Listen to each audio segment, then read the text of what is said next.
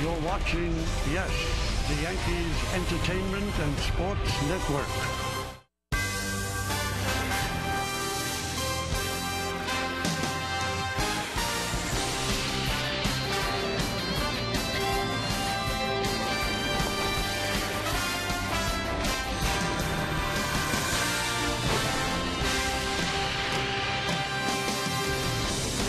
Another beautiful summer evening in Cleveland, Ohio, where tonight the Yankees hoping they can pitch like Bob Feller and hit like Larry Doby, as the Yes Network presents New York Yankees baseball. Tonight, the middle game of a three-game set between the Cleveland Indians and the New York Yankees. Hey everybody, Ryan Rucco alongside David Cohn. Happy to be with you on this Wednesday evening here on Yes. You've already been with us this Wednesday. It just was the early morning thanks to a 16-inning contest last night, and one that the Yankees came out on the wrong end of. A 5-4 loss. Yankees now 2-7 in extra inning games this season. Their top five hitters really struggled. One for their 28 yesterday in the loss. Luis Severino goes 6 innings, allows just 2 runs in his second career start, acquitted himself nicely. And Andrew Miller blowing his first save of the season. David, as we move to the next day following that loss, what still lingers from last night's game? Well, I think the continuing struggling at the top of the order, without a doubt, over the sweep against the Blue Jays back in the Bronx, continued last night through 16 innings. The part of the order that really carried the Yankees was so dynamic for the better part of this year and led them to second in the league in runs scored, has really failed them over the last 5 games. They need to turn that around. Ellsbury needs to step up. He needs to be a firecracker at the top of that order. Until that happens, you're going to continue to see the Yankees struggle. And he actually gets today off. More on that from Meredith Marakovitz coming up. Why don't you take a look at today's pitching matchup, brought to you by People's United Bank NA. See what know-how can do for you. Danny Salazar, another gas thrower on the hill for Cleveland. And CC Sabathia back in his old stomping grounds for the first time, pitching since 2012 in this ballpark. And David, coming off maybe his best start of the season. Yes, and the encouraging part was the velocity spike. We've talked about it. Sabathia showed flashes of this in spring training, which led me to predict he was going to have a big year, but he finally came around. That 94-mile-an-hour fastball made everything else better. The changeup, the slider was his best of the year, blowing away David Ortiz and showing that kind of emotion. Sabathia's got a chance to redeem himself, and all will be forgiven about the first half. Well, the Yankees trying to redeem themselves from a 16-inning marathon last night. Why isn't Jacoby Ellsbury playing, and what other roster moves followed that marathon? We find out from Meredith Marakovitz next on Yes.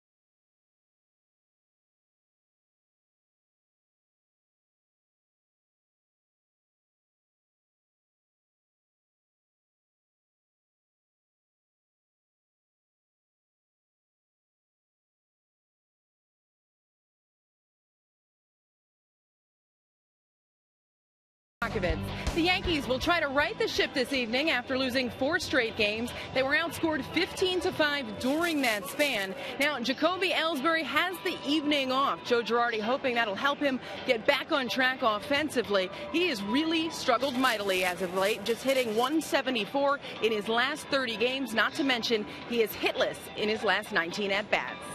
He's just been struggling, and I thought I would just give him a day and let him do some work and see if we can get him back on track. I mean, he's had a rough go of it here lately, and we really need to get him going. So I thought maybe just give him a day and let him do some work and see if they can iron some things out. There are also a couple roster moves made this evening. Nick Goody as well as Chris Capuano have been added to the roster. Meanwhile, Garrett Jones designated for assignment for the second time this season. Also, Brandon Pinder optioned to AAA Scranton Wilkes-Barre. Plenty more to come here on the S Network. Ryan Rucco and David Cohn coming your way next with lineups, first pitch baseball, right here on Yes.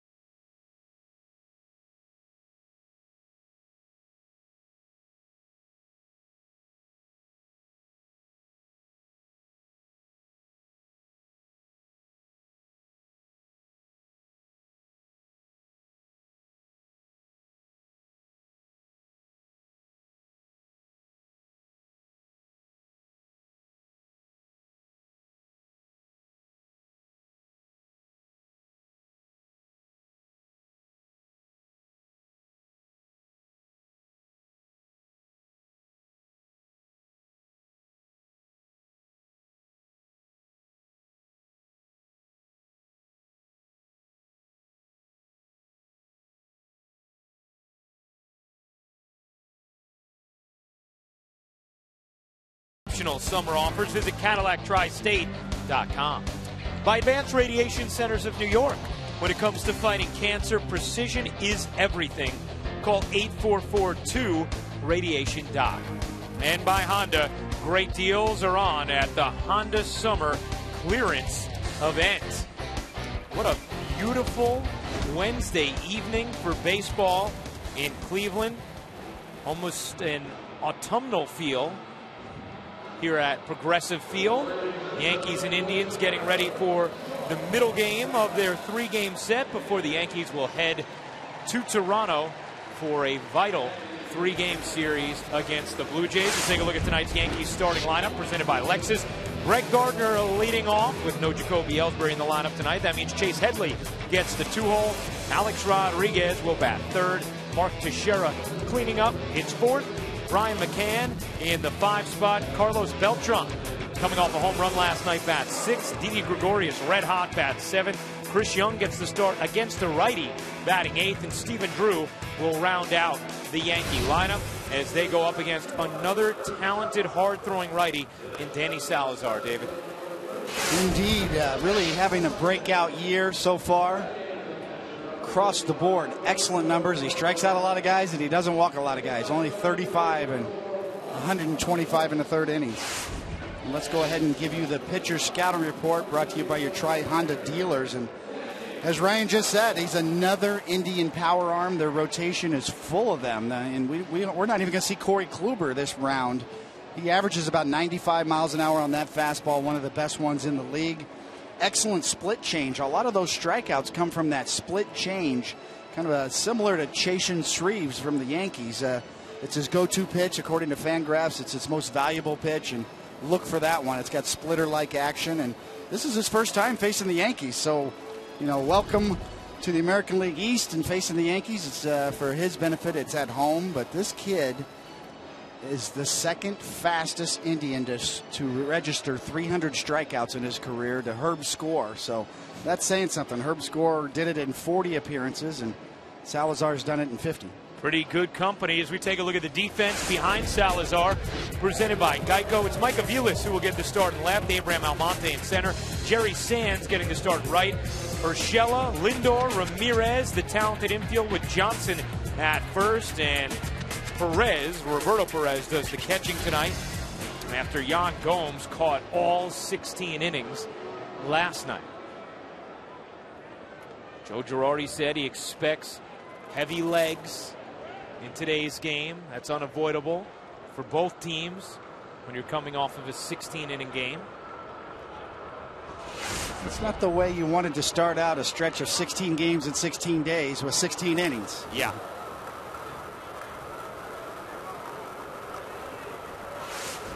So Brett Gardner will lead off against Salazar, with Ellsbury getting the day off. And strike one to Gardner. We heard Meredith explaining in the open why Ellsbury getting the day. Joe Girardi just giving him a day to work on some things. Says, look, we need to get him going. Offensively, he's so important to our team. Sometimes you spend a day working with your hitting coaches, reviewing film, and it may be something so slight that you finally do pick up on because of the time you spend on it. Yeah, and sometimes it's just good to get an emotional break from the grind. Well, Ellsbury was slumping coming into last night, and then when you go hitless in a 16-inning game, it just magnifies everything. A 1-2 to Gardner. Slap down the left field line, foul. Gardner's had his own struggles, hitting just 183 over his last 20 games. Let's take a look at tonight's Cold Hard Facts, brought to you by Clean Crisp Coors Light. And you see in the month of August, the top two in the Yankee order have just really struggled.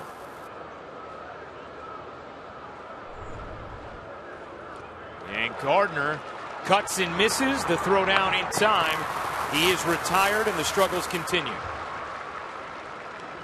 Take a look at the game time weather presented by Bigelow Tea. A beautiful evening. 72 degrees. 58% humidity. Mostly clear. And a great night for baseball with the exclamation point. A little bit autumnal, right? A little hint of fall in the air. Yeah, definitely. You could feel it in Cleveland. A little breeze off the lake. Just dead solid perfect, though, walking around downtown today in Cleveland.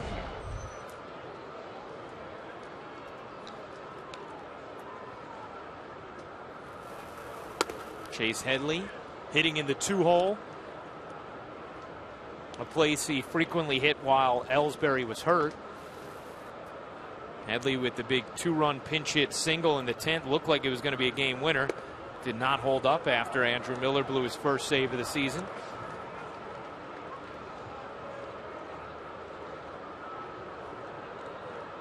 Salazar behind 3-0.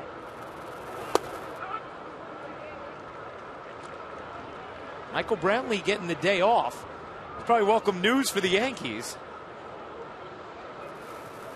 Not terribly sad to see him over there without his game face on.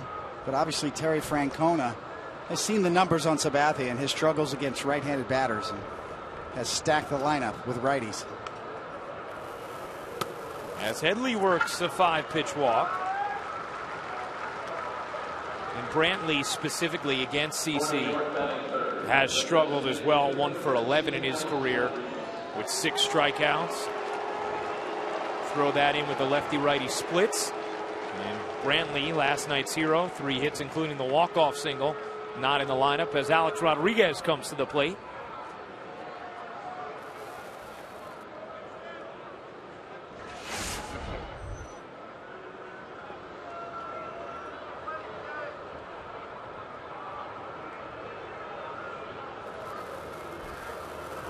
Rodriguez pops that up near the stands and into the stands as Johnson gave it a look. 0-1. See, Alex has been very aggressive the last couple of nights. In the first pitch, looking for that first fastball. He knows Salazar's got a good one, but he also doesn't want to get down to 2 strikes because Salazar is a strikeout artist, and that slider splitter combination really tough to handle. Salazar 5th in all of baseball in strikeouts per 9 innings. Averages 10.27 strikeouts per 9. The leader in that category, Chris Sale, at 11.5. CC Sabathia waiting his turn.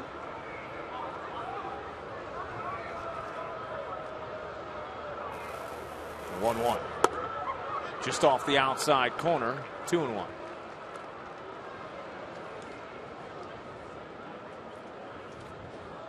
Joe Girardi was asked if maybe some of the offensive struggles are because of guys like Teixeira, Rodriguez, veterans later in the season. Girardi said sometimes we try and make too much of something. Could just be a few bad games. Rodriguez looked fine at the end of last night when he cracked that line drive to left field. Said Teixeira looked fine when he roped that line drive to first. He searched for those answers, but sometimes the answer is you're just in a rut. Yes, and with that being said, Girardi did admit that with the DFA of Garrett Jones, that Brendan Ryan is your backup first baseman, and he doesn't really want to play Teixeira 16 straight games, as we mentioned in this stretch of 16 games in 16 days. The 2-2, grounded hard towards the middle, backhanded by Ramirez to Lindor for 1, on to first in time. What a pretty double play from the talented middle infield of Cleveland. Looked like it was ticketed for center field. Instead, Ramirez on the stab, Lindor on the pick and throw in time to end the top of the first.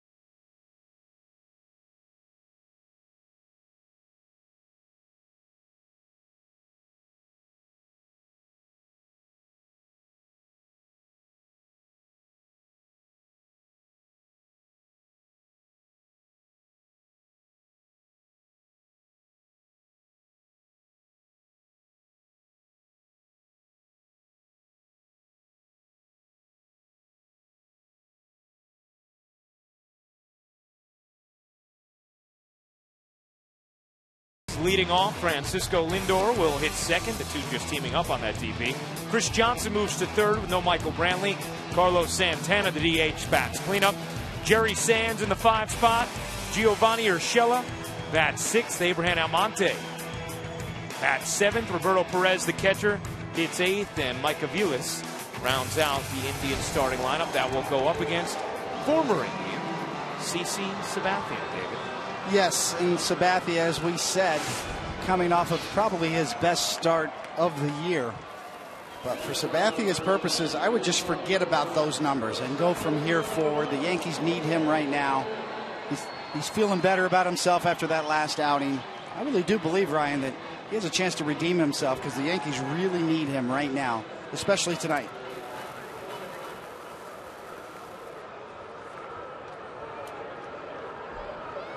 CC making his first start here at Progressive Field since 2012.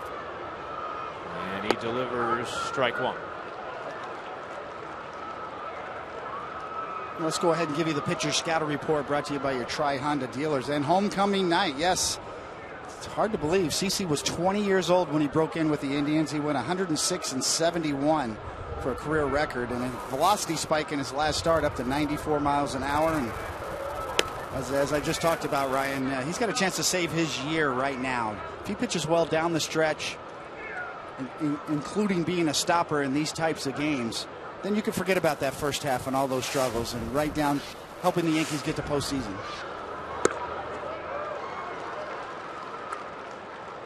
David, you went through that as a veteran towards the end of your career, your end of your Yankee career. Were you able to sort of adopt that mindset going into the 2000 postseason? Yes, you know, it was a relief that we were able to make the postseason in spite of how poorly I pitched. But I was desperate to help out any way I could, even going to the bullpen towards the end of the year, and that ended up leading to a World Series appearance to face Mike Piazza that year. But I was lucky to be on the playoff roster. I mean, the performance that year for me was an all-time low. It was a bottoming out. Still got Piazza for the final out of the 5th inning, though, in Denny Nagel's start. You know, comparatively speaking, Sabathia's got much better stuff right now than I had back then in 2000. I still think he can help this team down the stretch. And the 2-2. That is looped over Gregorius's head and into left field for a base hit. And Ramirez is on to start things for Cleveland. Take a look at the Yankees defense presented by Geico. Chris Young getting the start in left. Gardner slides to center with no Ellsbury in the lineup. Carlos Beltran in right. The regular infield of Headley, Gregorius, Drew, and Teixeira with Brian McCann catching CC Sabathia. Jose Ramirez done a nice job in this series. 3 hits last night, scored the winning run. A hit to lead off this game. And now Francisco Lindor shows bunt and takes ball 1.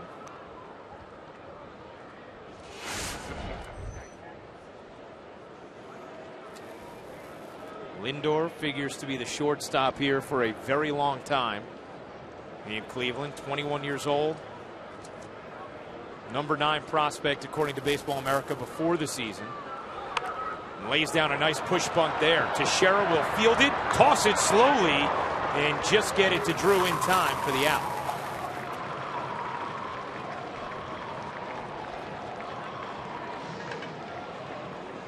I wouldn't call that just a straight sacrifice bunt. It looked like Lindor had more in mind there, understanding that Sabathia on the scouting report is not going to get over and cover first. You can see he's busted it out of the box, and this is all on Teixeira and Drew, and by a step. Lindor gets a little bit off of that bunt and makes Teixeira come a little further. He might have had a hit. So now Chris Johnson hitting in the 3-hole. Looks at strike 1, 90 miles an hour from Sabathia. All right-handed batters is what Sabathia will face. 4 switch hitters, 5 straight righties. Righties this year against CC hitting .326.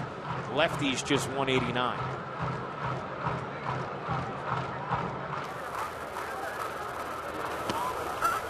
Good breaking ball, catching the outside corner. That was a key pitch for him in his last outing with Boston, against Boston rather. He still has a very good slider. Being able to use it like that, backdoor to righty, is a big key for him to get strikes. Sabathia head 0-2 on Johnson.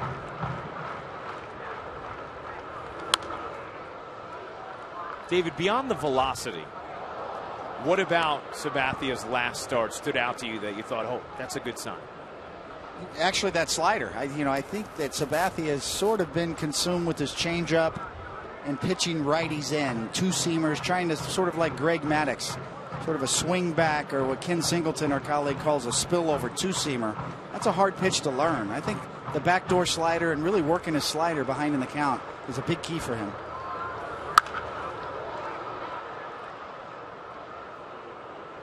Count holds at 0-2.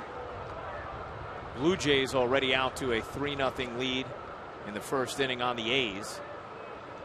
You know, the reason I say that about Sabathia, just speaking from experience, I know when you get into hitters' counts, rather than give in and throw a fastball, or on the nights when your changeup's not quite there, which has been the case with Sabathia, that you really need that slider, that backdoor slider to get a strike, to get back in the count. Stopped nicely there by McCann.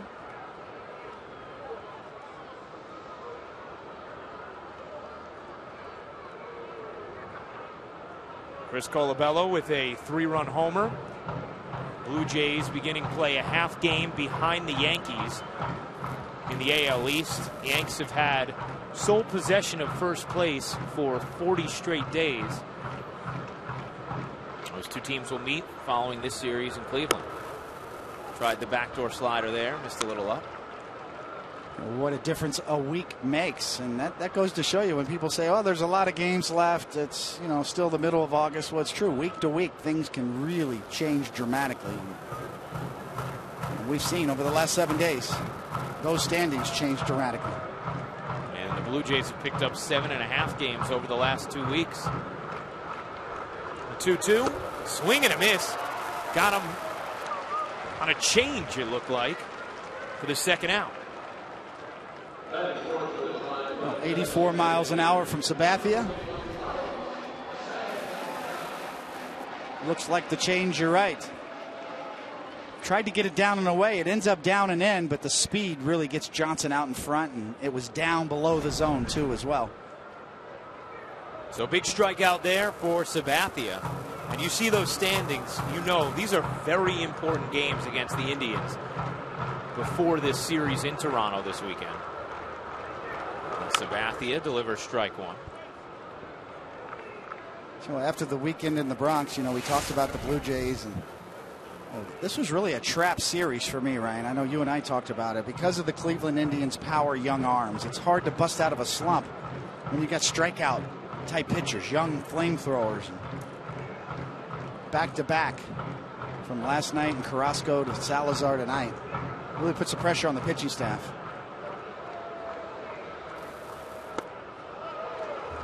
.91-mile-an-hour fastball past the bat of Santana. Trevor Bauer, no slouch tomorrow either for the Indians. You know, all the talk about the Yankees' inactivity during the trade deadline, why didn't they go get a pitcher? Well, pitching is not the problem over the last week. Pitchers have fared very well.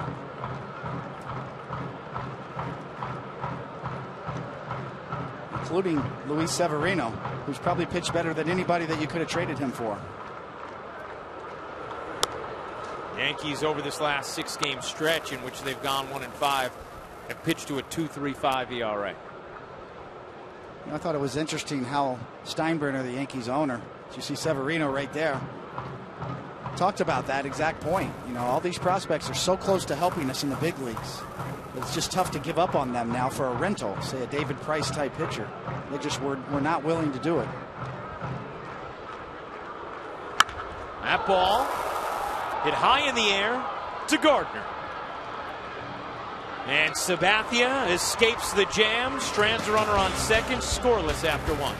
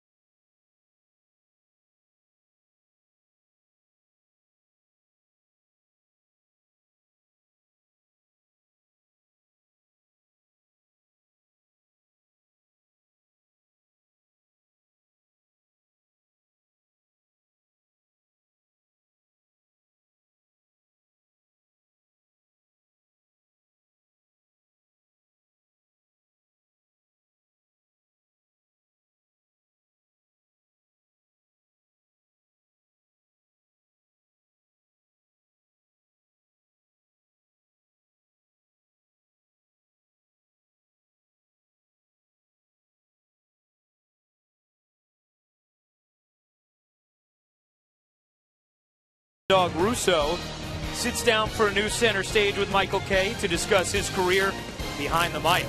Don't miss Center Stage, presented by your Tri-State Land Rover retailers, tonight after the postgame, only on Yes. Looking forward to that. Mad Dog Russo, always entertaining. Michael and him were competition for a while. Now buddies.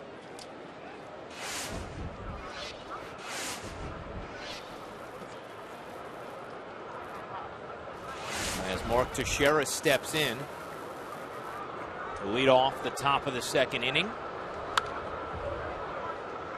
Now the Yankees 1 through 5 hitters over the last 3 games entering tonight. 2 for 66. No homers, no ribbies, 23 strikeouts.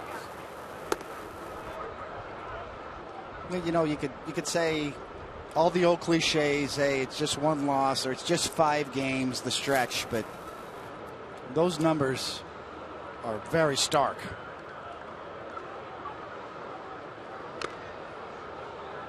And yes, it's only 5 games, of course, yeah, but nonetheless, you know, when you have that kind of a slump that deep, you know, it starts to affect you psychologically. It has a residual effect down the lineup. Guys start to press a little bit. The only way to bust out is for somebody to get some hits and score some runs. And it really, the onus is on the veteran guys. Probably a good idea to get Ellsbury an off day, just give him an emotional break.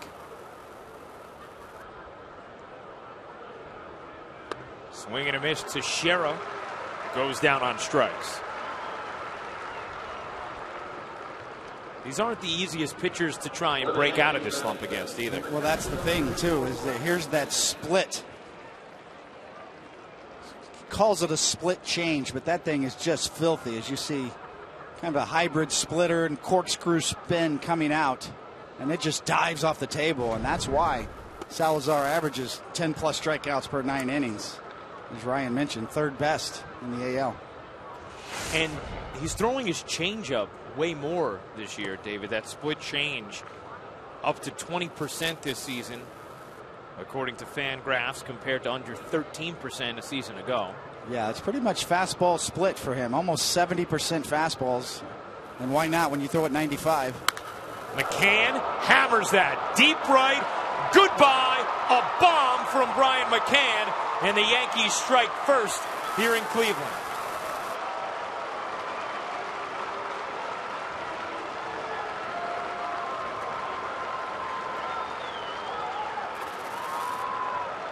'19th home run of the season for Brian McCann, and every run the Yankee can get at this point, they desperately need.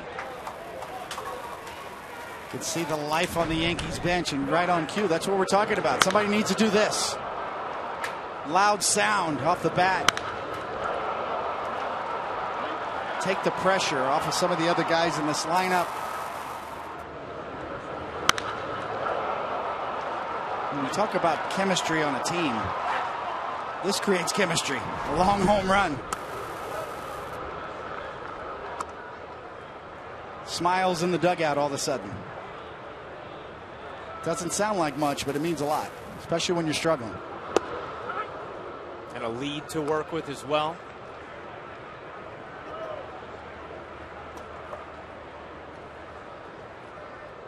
I talked with Brian McCann before the game, and I said, when you go through a rut like this, does anybody feel the need to say anything? He just said, we're good.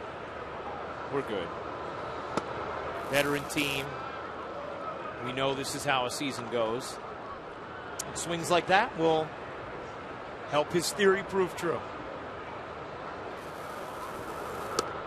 As Beltran works a walk.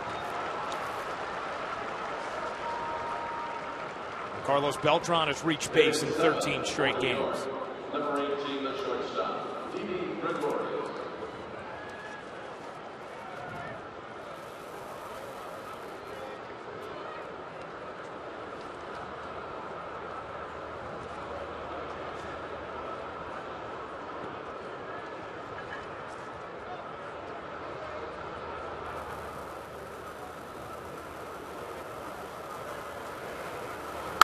Gregorius smashes that deep to right. Sands back. It hangs up for him, and he will make the catch in front of the track. Had a better sound than it did distance.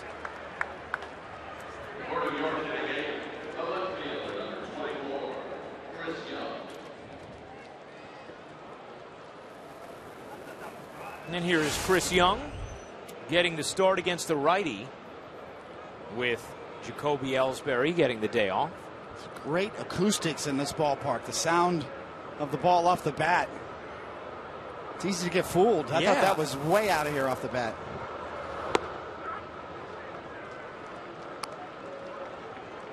Definitely had that sound.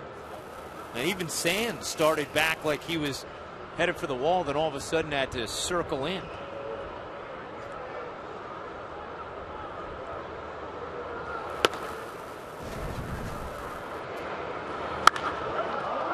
Just a sound, right? Mm-hmm.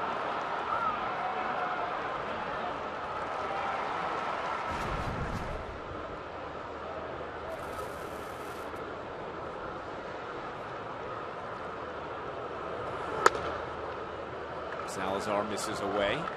2-1.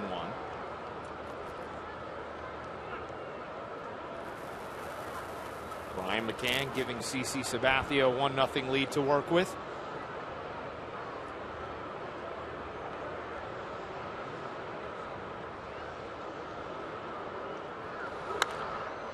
Let's flip back this way. Foul.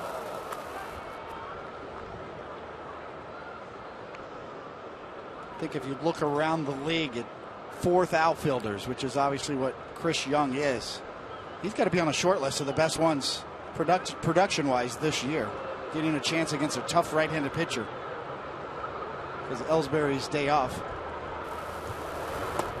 Swing and a miss. Young is retired, but the damage is done.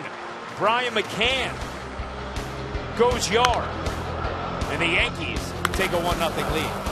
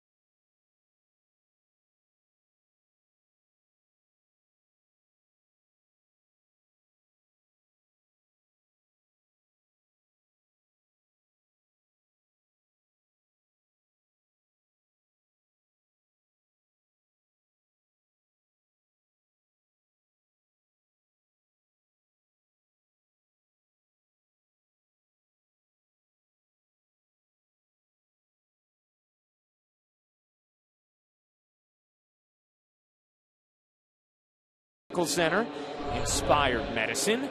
Michael Pineda on the 15-day DL since July 30th, threw 25 pitches from a mound on Monday. Expected to throw a full bullpen tomorrow. We'll get a little more on that from Meredith Marakovitz. Well, in that bullpen that he just threw his fastball and his changeup. He has not thrown any sliders yet. He's expected to do that tomorrow in a full 35-pitch bullpen. And then after that, Joe Girardi said they'll make a decision as far as what the next step is. Michael Pineda hoping the next step will be a rehab assignment. Now, I asked Joe Girardi how many rehab assignments, how rehab starts he thinks Pineda will need. And he said, we're going to take this one game at a time, see how he progresses through each step, and go from there. But Pineda doesn't seem to think it'll take very long to get his arm stretched out again, considering he was only shut down for 7 days. Thank you, Meredith. And that would obviously be good news, David. Welcome news.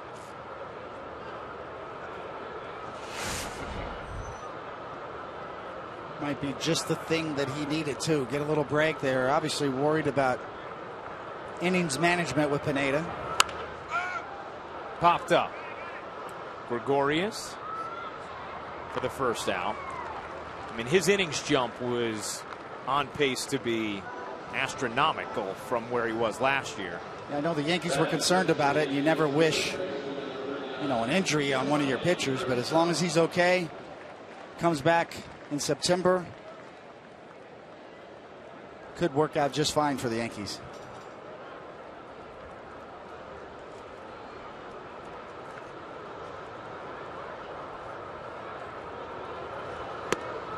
Sabathia tried that backdoor breaking ball. Just missed. Steady diet of those all night for Sabathia. Almost like El Duque used to do it. When he needed a strike on left-handed hitters, he'd drop that curveball in there at will in any count to get a strike.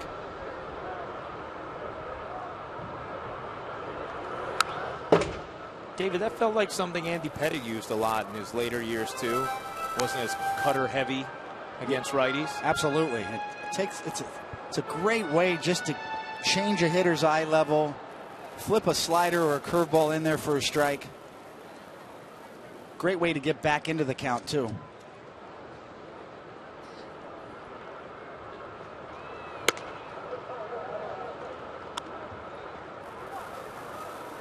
Two and one on Giovanni Urshela. The thing is, Ryan, the more you throw it, the better feel you get for it. So then the next thing you know, you're starting to thread the needle with that backdoor slider. It's a little high, 3-1. That's probably the toughest lesson for a power pitcher like Sabathia to learn, is how to pitch backwards. He was so used to just throwing whatever he wanted or blowing fastballs by guys whenever he got in trouble for the majority of his career. The art of pitching backwards. 3-1 breaking balls, sliders, 2-1. At any time, protects your fastball when you do that. We've seen Sabathia get burned with his fastball at times this year in predictable counts. That's one way to alleviate that, is to pitch backwards more often.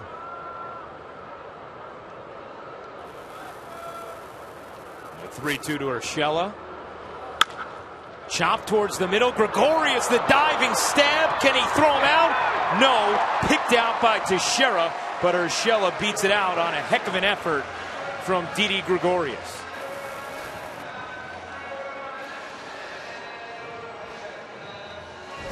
Well, it seems like Didi is getting to everything nowadays, including this one when off the bat I didn't think he had a chance. And boy, that was close. Obviously fully extended on the dive, and what a quick athletic move to jump up. Not the normal Gregorius arm strength, obviously, because he had to get rid of it so quickly, but right on that short hop. Boy, that's close.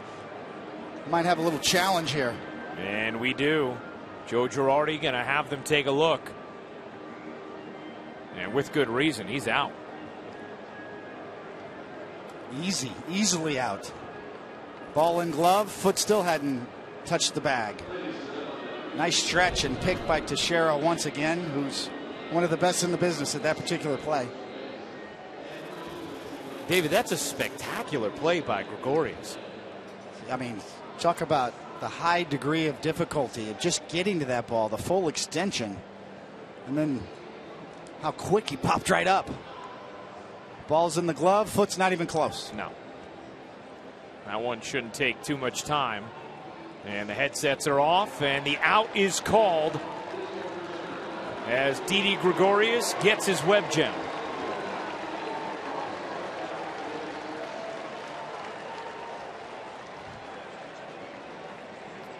You think about the double play that he made in last night's game. Really saved Severino early in that game. Severino was on the ropes early. And that ball was hard hit as well. And Didi, a great play in the hole and turning a double play, really saved Severino last night. And then Severino took it from there and really righted himself. And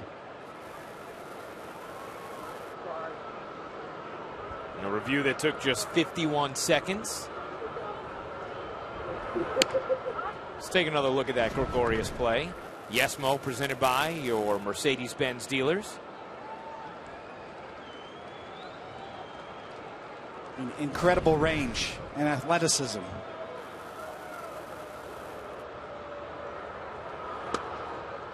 Tried the backdoor slider, just missed. It's a good pitch right there. Keep throwing it right there and put the pressure on the umpire to call that pitch.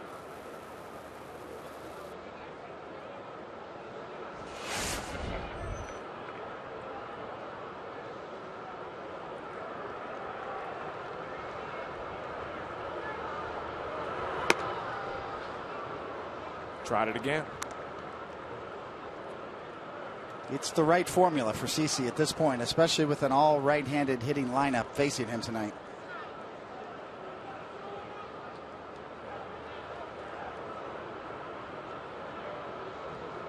The 2-1. Lifted to right. Easy for Beltran. And the inning is over. CeCe gets some help from Didi onto the third.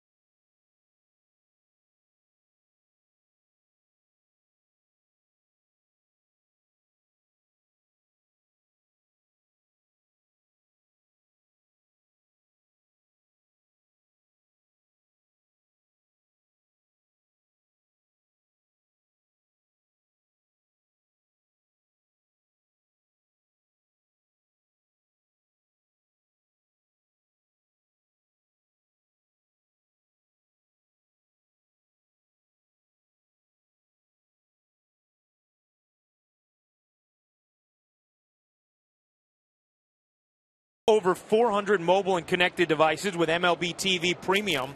Real-time highlights, live look-ins, pitch tracking, and more every night on every device.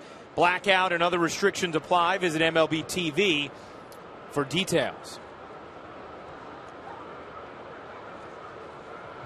On the Audi A3 scoreboard, the Yankees with a 1-0 lead on the Indians. Stephen Drew with a homer yesterday in the 6th inning. That ended a streak of 31 consecutive scoreless innings for the Yankees offense.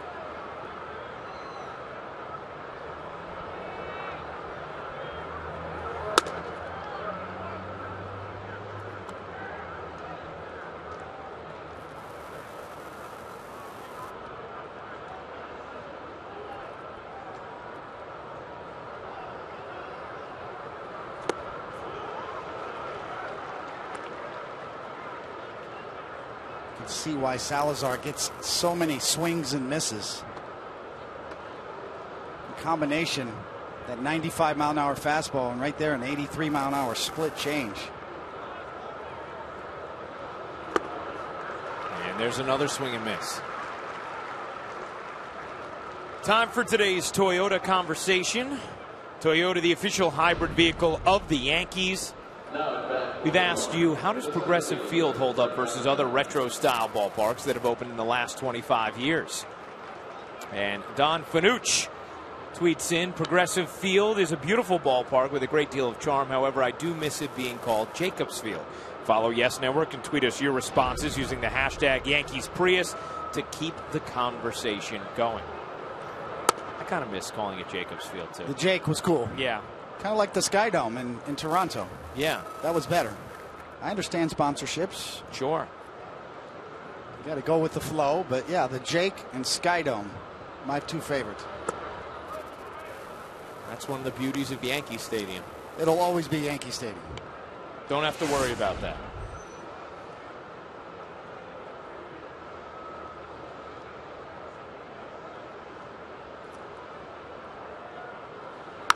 Gardner slaps that to right center. Almonte is under it for the second out.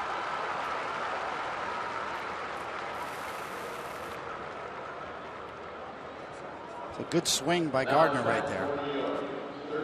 Just a little bit under it. It's good to see the Yankee hitters with some aggressive swings tonight.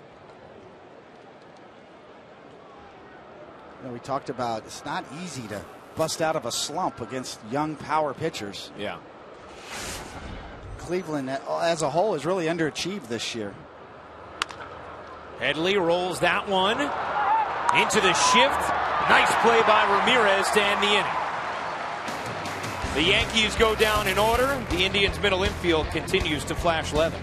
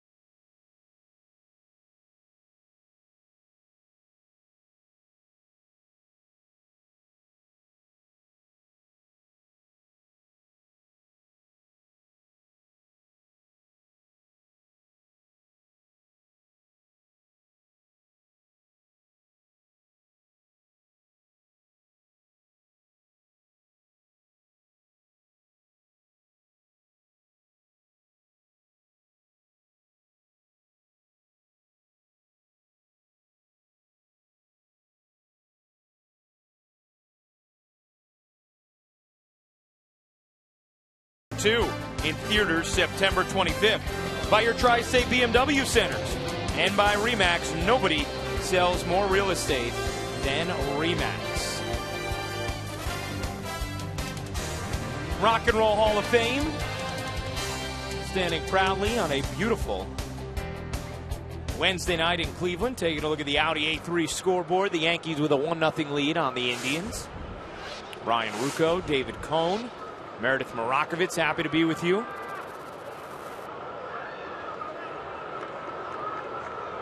CC Sabathia has looked pretty sharp through the first two innings, building on what may have been his best start of the year last time out against the Red Sox.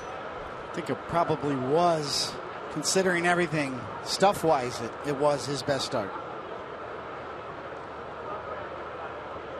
The 1-0.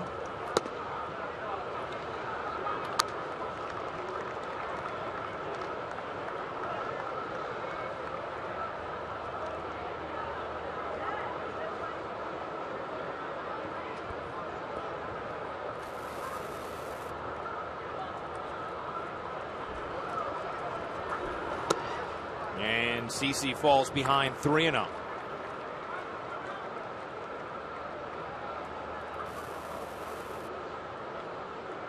See the ball strike ratio early.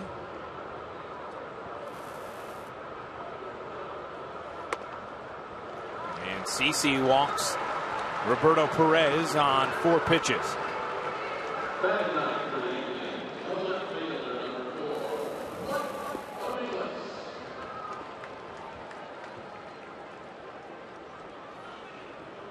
Here's Mike Aviles. He pinch hit in last night's 5-4 Indians win. Gets the start today with all the lefties being sat down. And looks at strike one.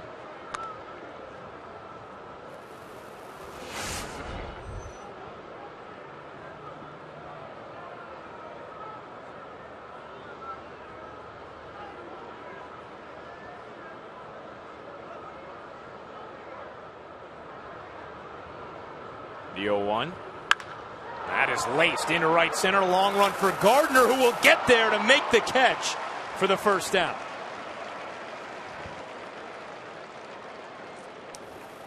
A tremendous jump off the bat from Gardner. As you're right, Ryan, this ball is smoked. Watch Gardner's right there. 2, 3, 4, 5 quick steps. Boy, he covered a lot of ground on a ball that was on the line.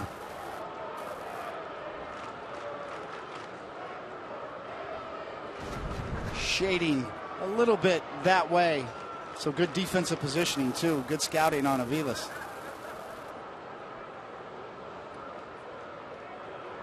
Here's Jose Ramirez, who's singled to lead off the first.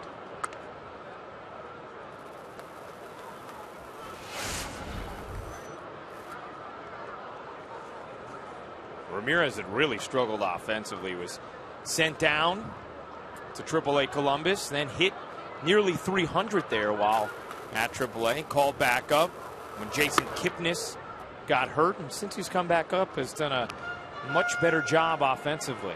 Yes, very good job, getting excellent at bats.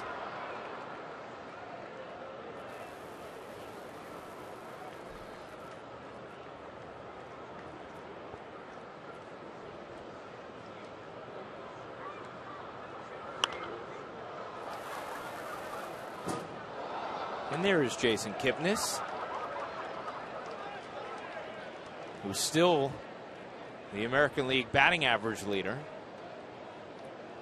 You're right. I mean, when you look at Cleveland this year, there were high expectations. The pitching's still there. Pitching really is very solid as predicted. The offense hasn't been there. But you mentioned it last night, Ryan. They feel like they could still turn this around quickly with the right offseason moves. Yeah.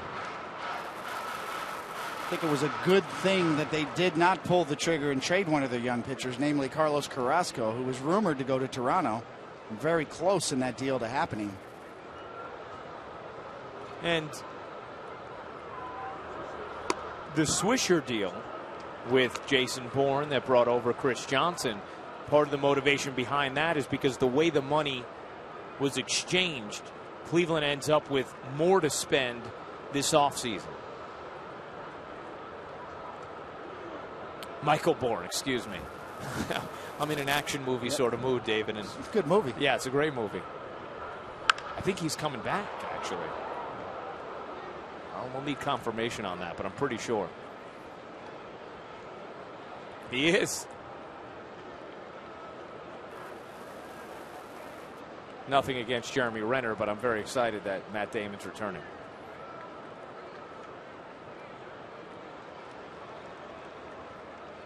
Here's the payoff to Jose Ramirez. Grounded, off Headley, past Gregorius into left. Heading towards third is Perez, and the throw is wide. On to second goes Ramirez, and the Indians are set up with second and third. And we'll see how they score it.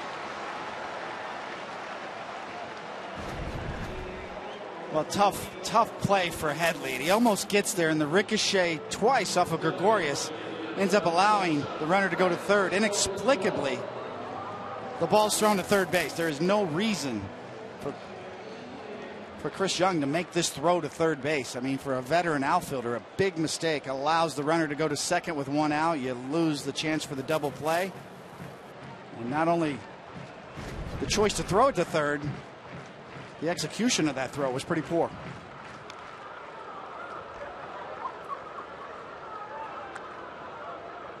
And they'll say a single and just a second on the throw and not charge any kind of error. That's an error all the way, because The throw allowed the runner to get to second base. And it was, as you mentioned, a poor throw at that. Poor throw and a poor decision. And now Sabathia trying to work out of trouble.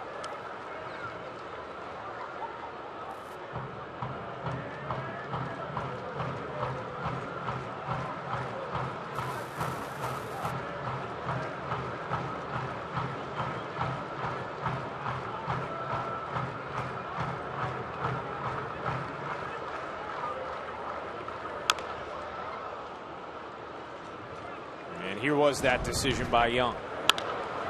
Well, especially on the double ricochet. I mean, there's just no chance. That ball is just not going to get to Young. And you see right there, I mean, the runner's already 3/4 of the way to third. And if there's any doubt at all, you've got to preserve the double play ball there. He's a veteran outfielder.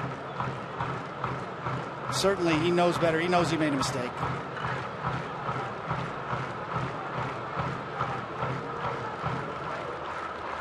The 1-2 is poked foul down the right field line.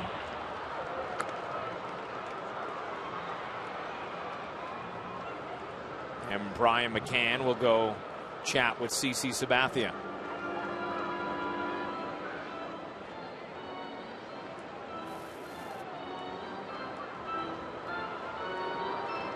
You know, we've talked about Sabathia all year long. He's had a lot of starts where he's just kind of cruising along, and then the one bad inning, Murphy's Law inning, kind of you can't make the pitch to get out of it. He surrendered a major league high 13 leads this season. The 1-2 is fouled away.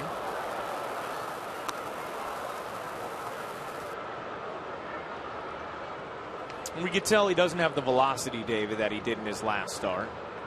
Yeah, up to 92 right there. We saw several 94-mile-an-hour fastballs back in New York. For the most part, he's been 89, 90 so far today, 91. Count 2-2.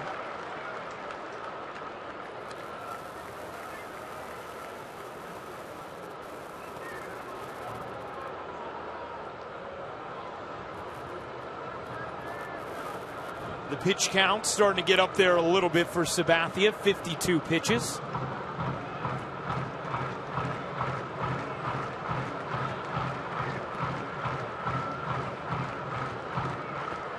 The 2-2 is low, and it's 3-2.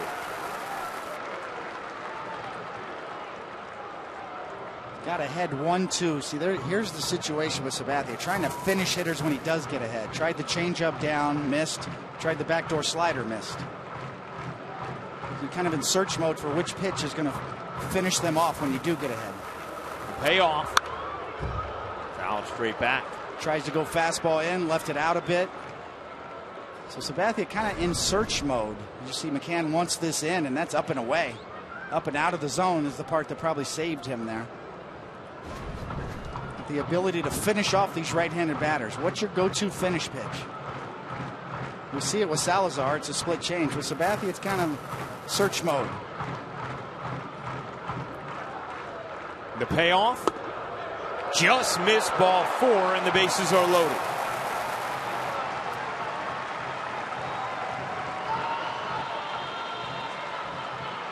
Girardi is on the phone. Back to the video guy right here. That's not the bullpen phone. He wants to know where that pitch was. He's frustrated with the strike zone. It has been a bit of a tight zone so far for both pitchers. You can see that ball's probably low. As Lindor, Pete Rose style, looks it right into the glove. David Rackley, your home plate umpire. Yeah, young umpire. Can't really say he's missed a lot of pitches, but certainly any borderline pitch has gone the hitter's way so far. And so now the bases loaded for Chris Johnson.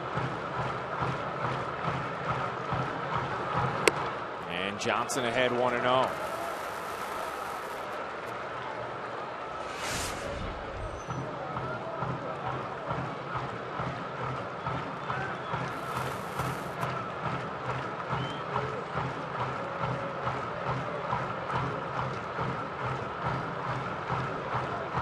The 1-0. Swing and a miss. 92 from Sabathia. Well, Chris Johnson, since coming over in the big Braves trade, is 7 for 10. You see career with the bases loaded, pretty good. 309. Got a big contract from the Braves when he was going well, and then really fell on hard times the last couple of years. A 1-1.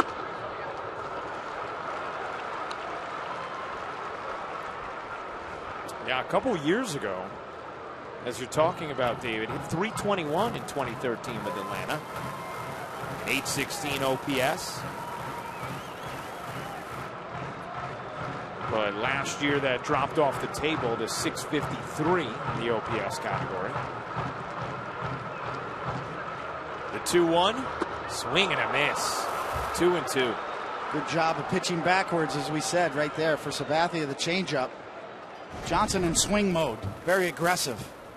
Changeup down right over the middle half of the plate, inside middle half.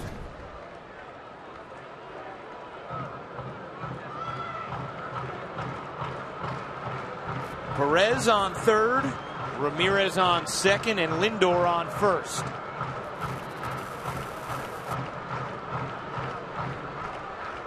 The 2-2 from Cece. Grounded hard but foul.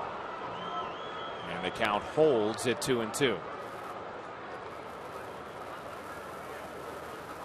know, Ryan, when I talk about pitching backwards, you know, what I mean is don't give in. In fastball counts, you've got to have off-speed pitches you can throw in the strike zone. And then if you do that, you throw breaking stuff early in the count, then you can finish with your fastball late. Yeah. As opposed to traditionally get ahead with your fastball and then finish with your off-speed stuff. See if CC tries the fastball. That's grounded hard, could be two. To second for one, on to first. A double play to end the inning and the threat. Sabathia makes a big pitch when he needs it. And now we'll have a little discussion with David Rackley. But the 5-4-3 double play, and the Yankees escape.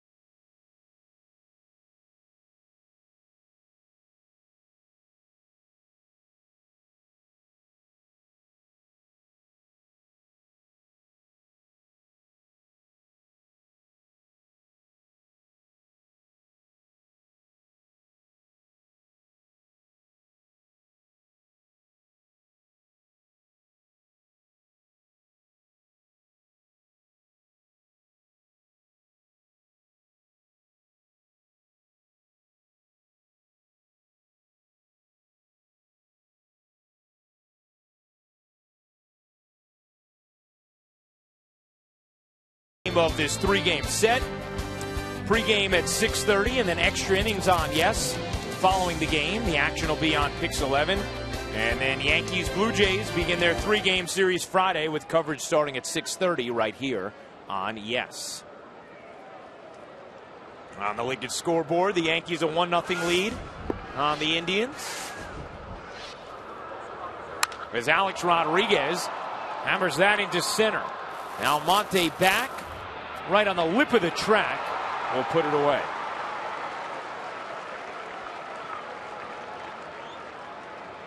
Some better swings from Gardner, Rodriguez. We saw McCann with the homer. See Rodriguez the second time in a row gets a fastball right there, aggressively going after it, just a bit under it.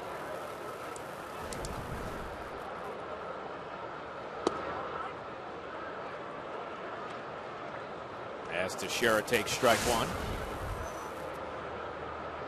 Teixeira struck out in his first at bat.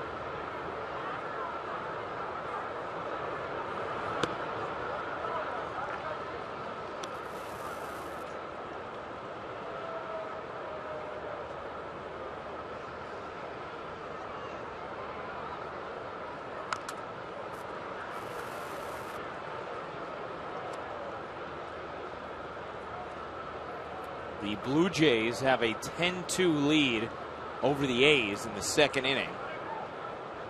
So even more of a premium on the Yankees getting this win, snapping the 4-game losing streak.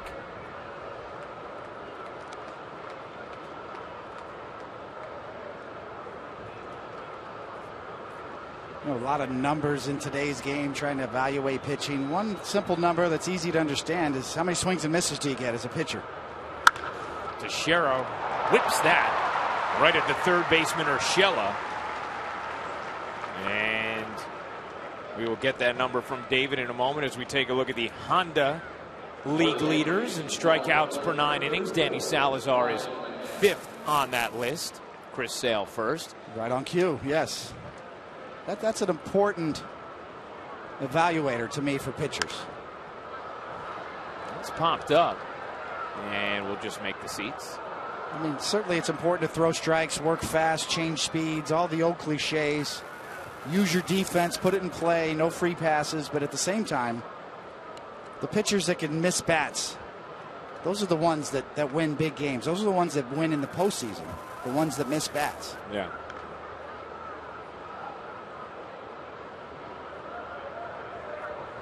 McCann smashes that into left center. Almonte on the run. We'll watch Aviles make the catch for the final out of the inning. Hard contact, but no dice in the fourth.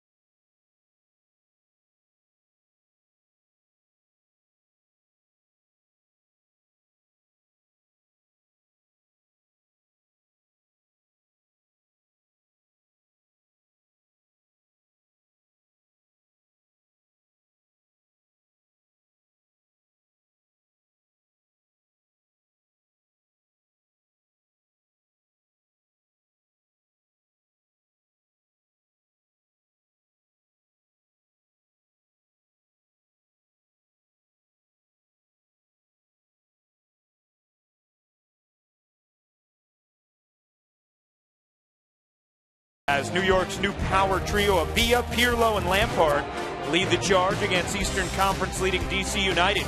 New York City FC presented by Etihad Airways tomorrow at 7 right here on ES. On the Lincoln scoreboard, the Yankees a 1-0 lead on the Indians. Bottom of the fourth inning. CC Sabathia quickly back out on the mound after a fast top of the fourth. Sabathia escaping the third getting an inning-ending 5-4-3 double play to escape a bases-loaded jam.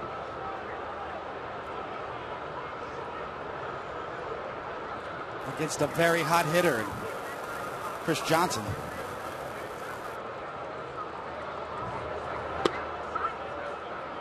And there's strike one.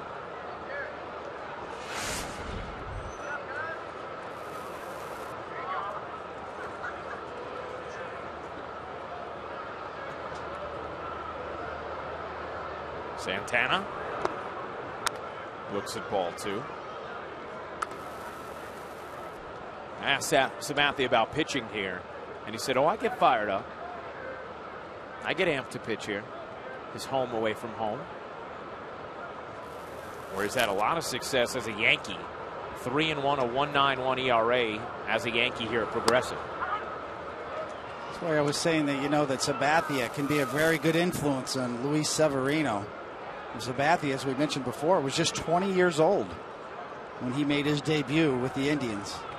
Severino, 21 years old, the youngest to start a major league game this year.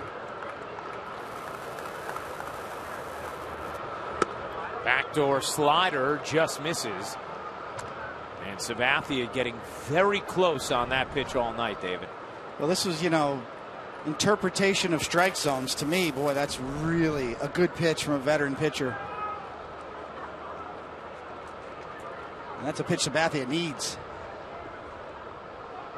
The payoff. Chop foul.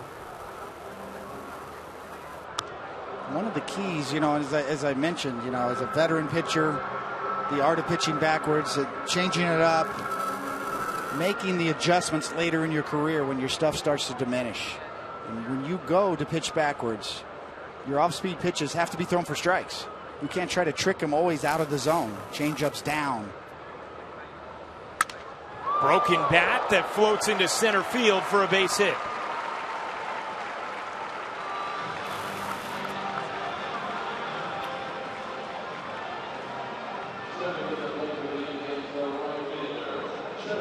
Santana just always seems to work the count.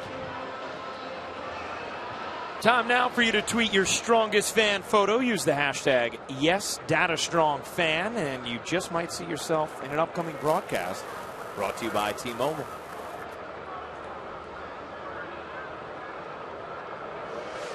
The Indians with base runners in all 4 innings thus far against Sabathia, who has stranded all of them.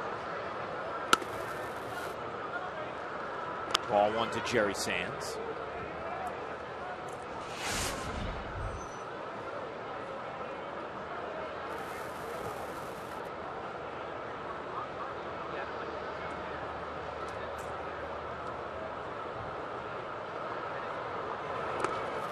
That skips away from McCann, and on to second goes Santana.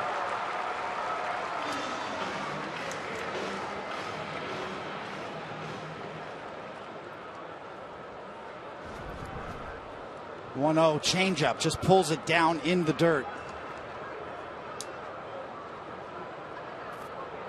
Sort of a case in point right there, Ryan. That's a sort of fastball count. If you're going to throw a changeup there, you got to get it in the strike zone. You can't try to trick a guy out of the zone and fall 2-0. That's rolled slowly to the left side. Headley will glove and toss in time. Good base running from Santana, who moves to third.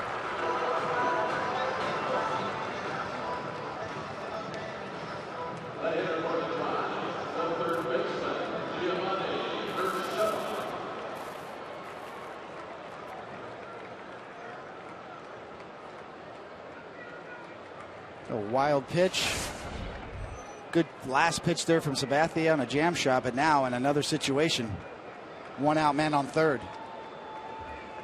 And Urshela, who grounded out to short on an excellent play by Didi Gregorius. The Yankees have the infield in.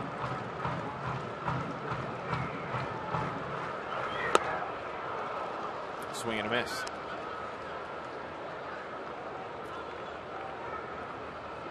Major League Baseball's average, really, it's been pretty constant in this situation for several years. Just a little bit over 50% success rate. Man on third base, less than 2 outs. Sacrifice fly situation. Right to Gregorius. The infield in works. As Santana is anchored at third. And now there are 2 outs. Two of the best changeups Sabathia has thrown tonight. Picked the right spot for it.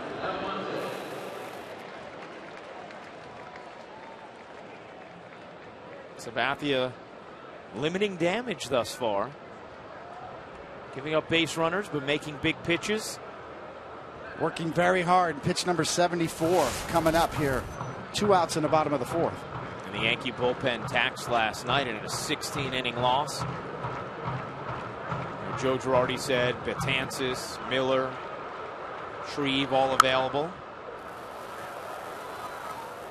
He would not commit, or he did not bring up the names of Warren or Wilson in saying they're available. He just said some of the other guys not sure he would use. So you do the math, eliminate some of them, and who knows if Warren or Wilson would be arms he'd use. Some fresh arms up, though. There's Capuano. That's a goodie, yeah. That's cued to first. And Sabathia will get out of it again. He's held the Indians to 0 for 6 with runners in scoring position.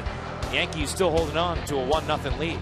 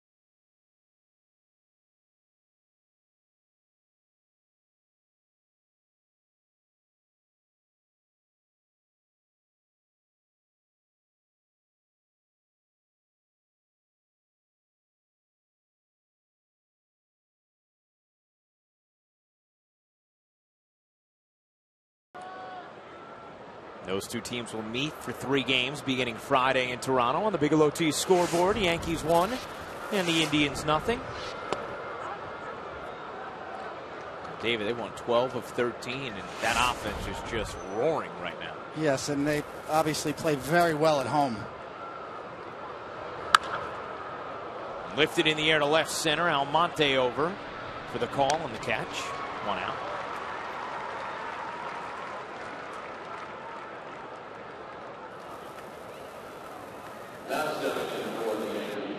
Let's go ahead and give you the Jeep Hitters Scouter report here. And we're going to stay at home here with the Yankees. It's a Yankee broadcast. We could do a Yankee hitter, right? Yeah, sure.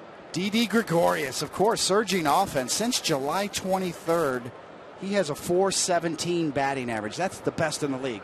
That just kind of shows you how good it's going for him. Opposite field hits, very important. 33, according to the Elias Bureau. Leads the Yankees on the season, including 19 of those opposite field hits in the last 32 games. That's second only to DJ LeMahieu, great young player in Colorado. Becoming a real asset, number 3 on that, Ryan. Yeah. His defense, that arm. That arm is unbelievable. And you and I spent a lot of time talking about it yesterday.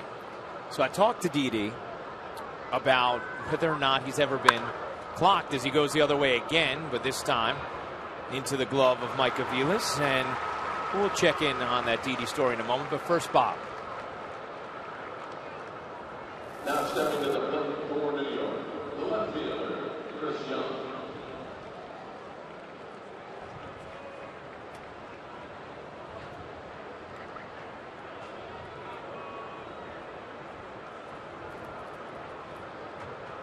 Sounds good, Bob.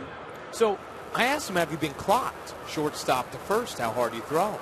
He said never been clocked short to first that he knows of. But when he was clocked right field to third base 8 years ago, he said he was clocked at 95 miles an hour. So I said, you must have pitched growing up. He said, oh yeah, I pitched all the time. And I said, did you ever throw any no-hitters? He said, I threw tons of them. He said, I have tons of trophies for my pitching. And I can't say I'm surprised that he's been clocked at 95 when we see the way he whips it across the diamond. Yes. Very talented young man coming into his own, as we said, becoming a real asset. Filling some very large shoes in the form of Derek Jeter. As Young works the walk.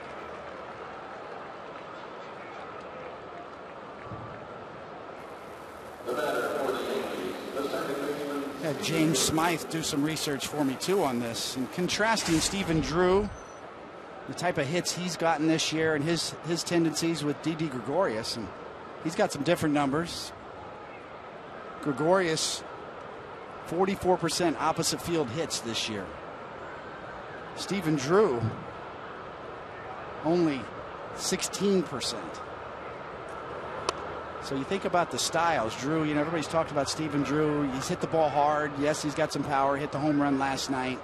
But with the extreme shifts employed against him, the frustrating part is his inability to go the other way. More opposite field hits.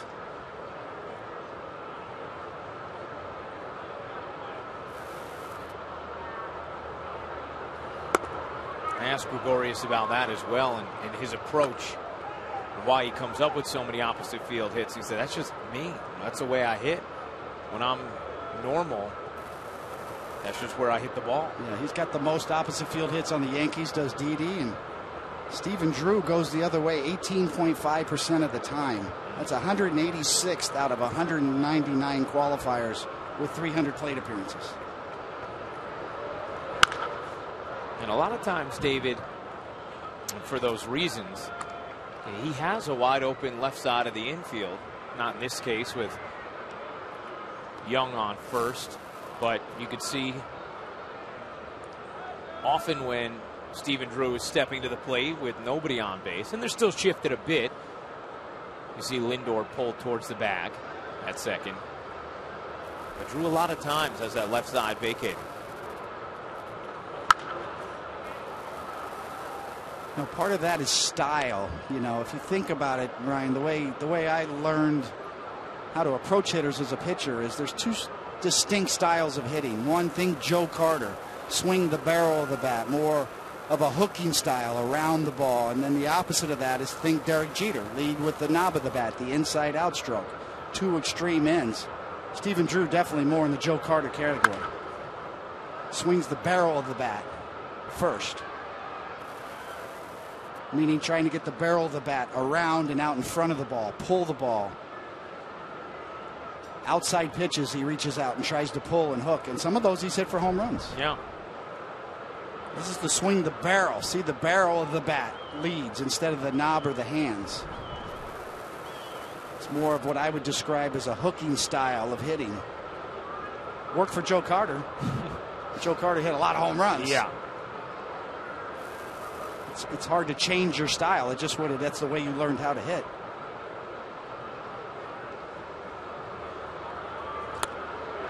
Wave and a miss from Drew, and he is retired, inning over. On to the bottom of the fifth with the Yankees holding a 1-0 lead.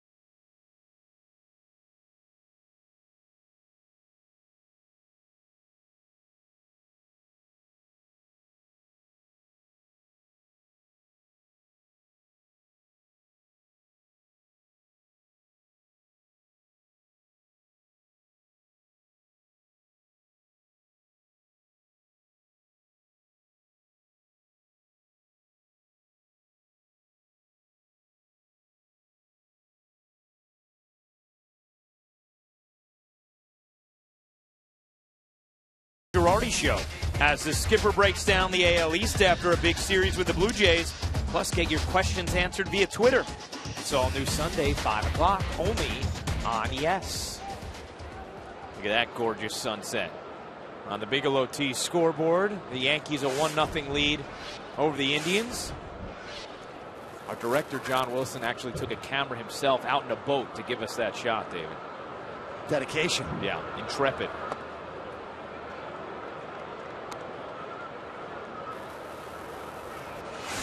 CC Sabathia has wiggled out of trouble inning after inning, getting big outs, holding the Indians 0 for 6 with runners in scoring position.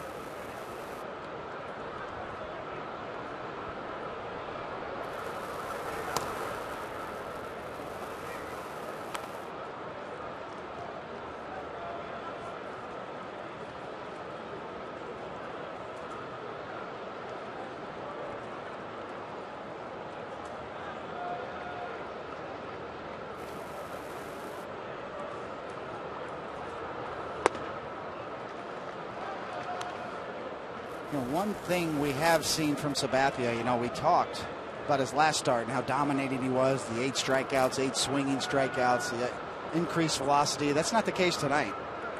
But he has avoided the big inning, and he is pitching very carefully. Not giving in. 2-0 sinker right there at the bottom of the zone.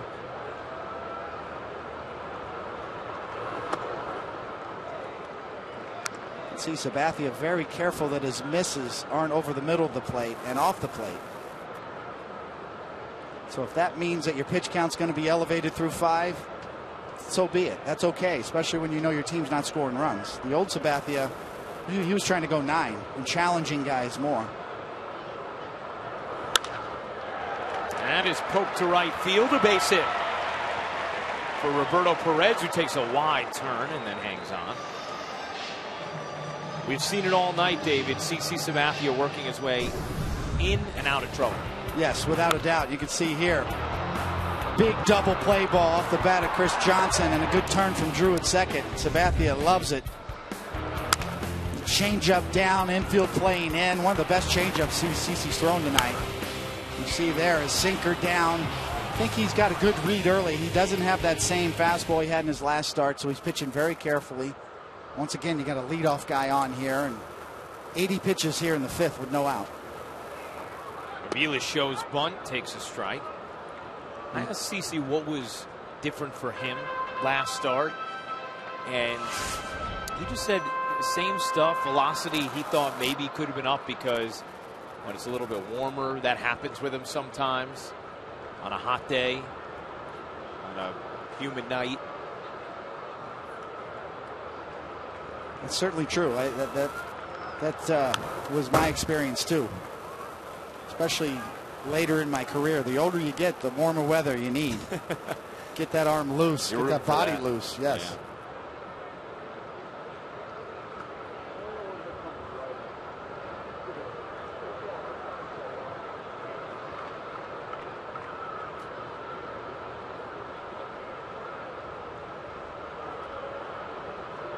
Sabathia ahead of Aviles, 0-2.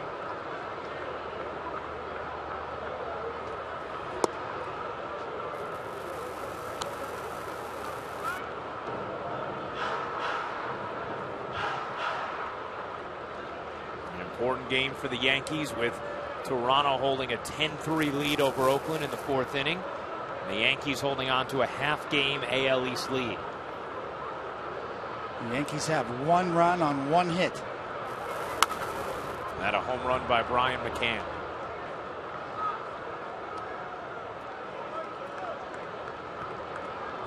That fan wanted that ball desperately. But it was meant for the little kid. It's okay, sir. The little kid got it. You're good.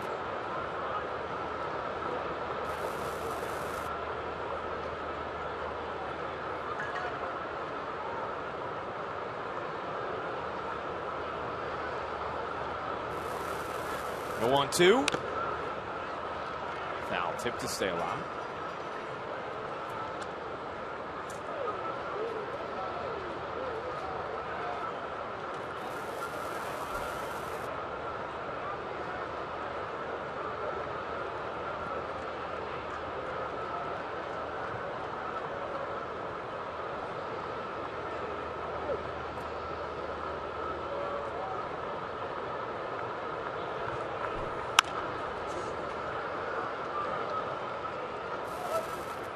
lot of pitches for Sabathia, who you would think, David, this is in all likelihood, unless he has a double play and gets out of this quickly, could very well be his final inning of work.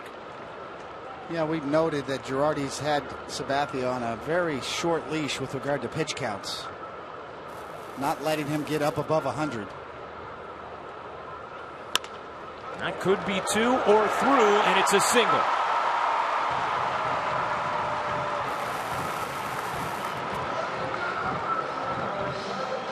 Had just enough on it to skip through the infield. And runners on first and second with nobody out. Yeah, once it gets past Sabathia with the infield playing a double play depth, no real chance. As Aviles is played pretty much straight up. He uses the whole field, so no shift on Aviles. You see the proverbial seeing eye ground ball right back up the box. So 8 and 9 are on for Cleveland, and see what Terry Francona wants to do with Jose Ramirez. Ramirez shows bunt, pops it up. Foul.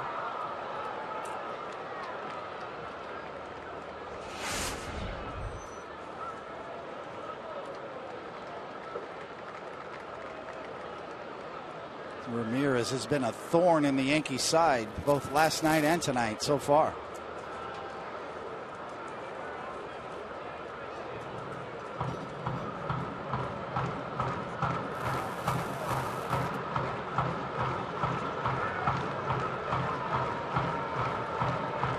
Ramirez 2 for 2, had 3 hits last night. Shows bunt again. Chopped, grabbed by McCann. He'll go to first, the only play, and the sacrifice successful. 2-3 on the putout.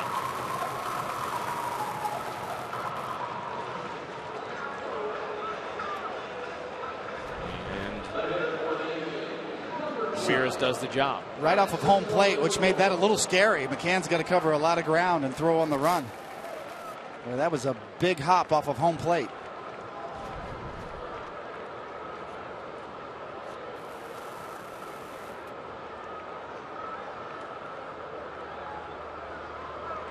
So Sabathia, who's held the Indians 0 for 6 with runners in scoring position tonight, will try and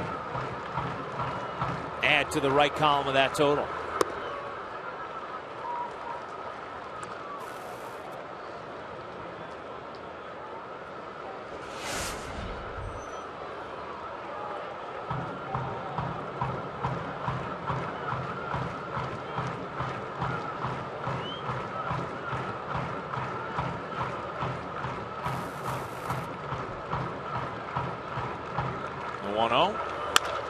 Poked through into right field, a base hit. 1 run will score.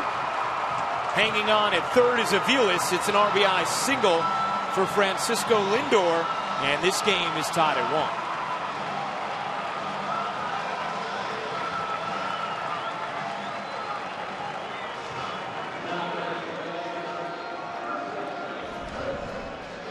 1. Lindor has shown good contact skills. He's not up there to walk.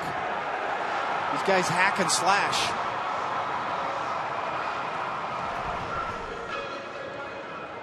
Lindor just 10 walks on the year. It's noted as kind of his low on base percentage, but good hands, uses the whole field. And Sabathia still trying to work out of this jam with Chris Johnson grounding into what could be an inning-ending double play, and is. So the damage limited on another double play grounder. The Indians do tie the score at 1.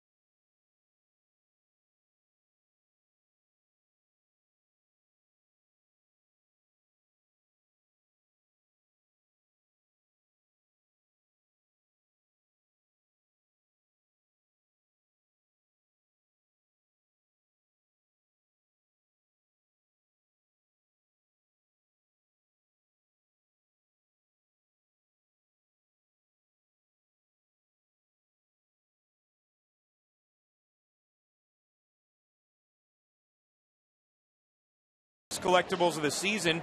It's Jacoby Ellsbury bobblehead night, the third in the 2015 collectible series, presented by AT&T. For the first 18,000 guests in attendance. For tickets, log on to Yankees.com. Visit the Yankee Stadium ticket window, Yankees Clubhouse shops, or call Ticketmaster at 877-469-9849. That guy will be there. You know, the bobblehead actually made its way to Cleveland with us. A lot of special packaging to preserve it. It made its way. I actually heard that they are now getting rid of bubble wrap. Did you hear this? No. Yeah. Got a new product out there? It's better? I guess so. There's some reason. I read a story about it. I liked popping the little bubbles in the bubble wrap, you know? That was one of the coolest parts about like getting a package, right? Is taking out the bubble wrap and snapping it, stepping on it. No more. Knowing social media, David, I'm sure someone's going to tweet at both of us instantly why all of a sudden bubble wrap is being put aside. That's right. That's the beauty of Twitter. It's instant content for you. You need an idea. Gardner needed that.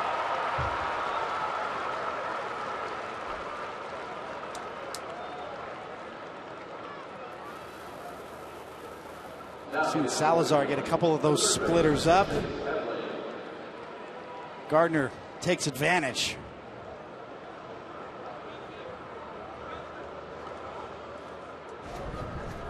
Just the second hit for the Yankees tonight. And we mentioned it before, but Gardner hitting under 180 in his last 21 games, including those first at-bats tonight before that hit. A much-needed stroke from Gardner.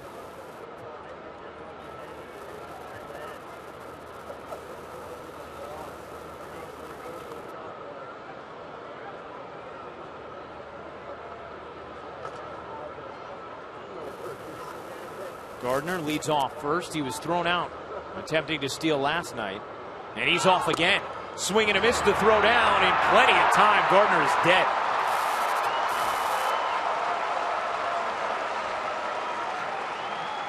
I think this one was more of a hit and run. I think Girardi put on a play, which means that Gardner's got to make sure the pitcher goes home and trust that Headley will protect him. Headley swings through this pitch. That's a hit and run. Gardner's a dead duck. So that's the difference between a straight steal and a hit and run play. On a hit and run play, you have to make sure the pitcher delivers at home. And you see Headley. That's why Gardner's out by so much right there, because he had to wait.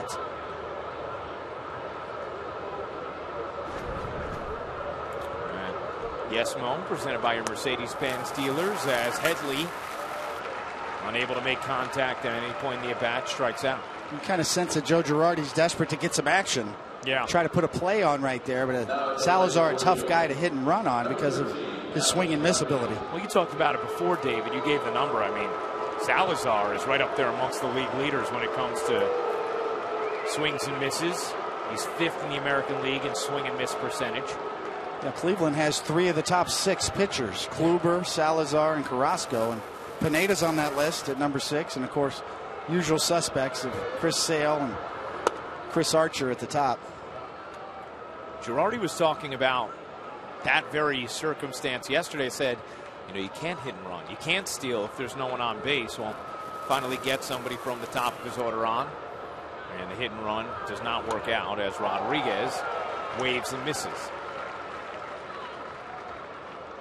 Pretty amazing, though, David. And I know that was a hit and run, but that Gardner doesn't have a steal since June 12th.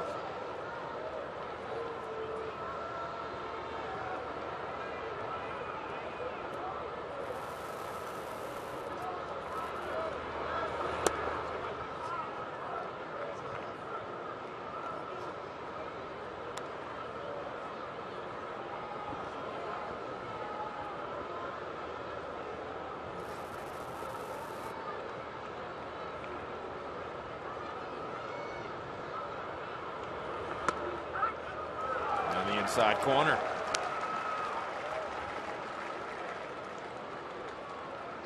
Rodriguez has bounced into a nifty double play flown out deep to center. And his 2 at-bats. Salazar's pitch count in pretty good shape. And it'll stay in good shape. Inning over. On to the bottom of the 6th.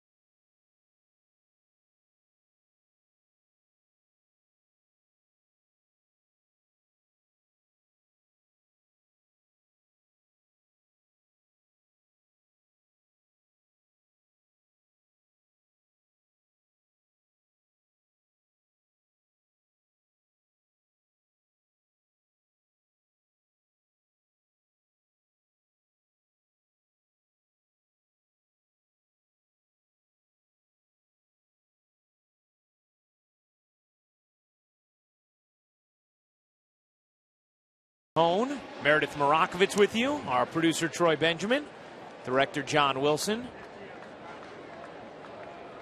Mike Medvin, Ryan Rutherford in the truck. Appreciate you being with us. After hanging for 16 innings last night, right back at it, the middle game of this 3-game set between the Yankees and Indians tonight. And CC Sabathia out there to start the 6th. The high pitch count, but David, that bullpen was taxed last night. It was, and you understand why Girardi feels the need to push Sabathia here, even though he hasn't really allowed him over 100 pitches in the last several starts. He's gone 14 straight under 100. He's already at 18 under the century mark this season. And to give you an idea of how high that number is for CC, he had never even had double-digit amount of starts where he threw under 100 pitches with the Yankees. 9 was his high prior. So he is being yanked earlier, as that's foul.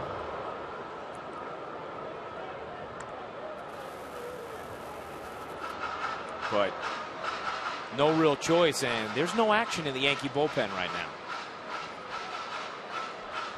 I think your choice here for Girardi would be, okay, we got to go to one of the call-ups. Maybe Goody at this point is probably better suited for this role. Capuano's more of a guy that's a spot starter or really a long guy. Popped up. Will it stay in? No. So if you're looking for somebody to pitch the 6th inning, it'd have to be Goody at this point. So Girardi opting to stay with this veteran and Sabathia. Then try to put the rookie in this game at this point, even though we may see him later.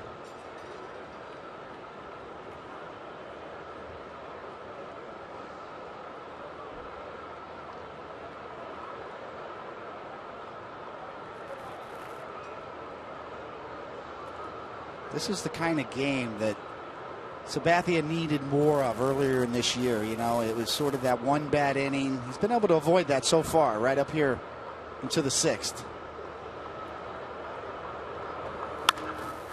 And a base hit to start things here for Santana. Let's check back in the studio and get an update from Bob Lorenz.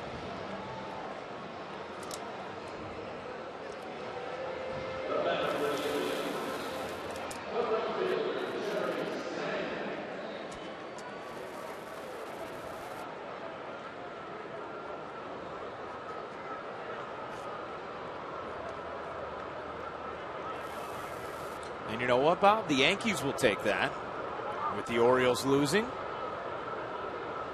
Baltimore now 5 games in back of the Yankees. As Sabathia paints on the inside corner. Yeah, it was Iwakuma that drew a lot of interest around the trade deadline. Just about every team in need of pitching asked about him, and Seattle said, no, we like him, we're going to keep him, and I'm sure they're glad they did. Similar decisions that Cleveland made, as you talked about with Carrasco. That is lined into center field, a base hit as it skips towards Gardner. And the first 2 are on here in the 6th for the Indians.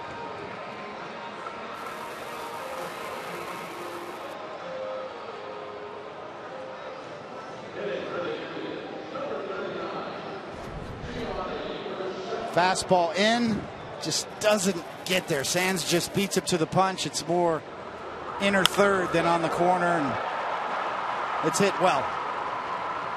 So now, first and second, nobody out. As you said, Ryan, this is on Sabathia right here in this inning. Yeah, they have just started stirring in the Yankee bullpen, but nothing until that hit from Sands. Sabathia has been able to work his way out of trouble all night. And it is Chasen Shreve who gets up.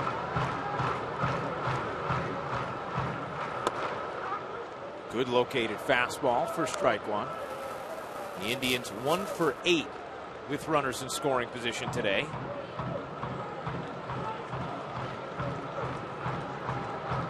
First time now in the last 14 starts that CC has hit the century mark in pitch count.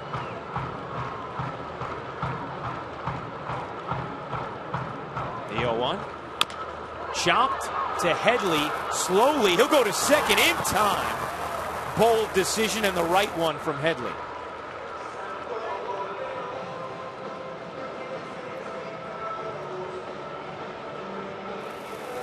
Yeah, the chopper again down right off a home plate, just too high to think about too. But Headley, yes, that's an important play. Preserve the double play.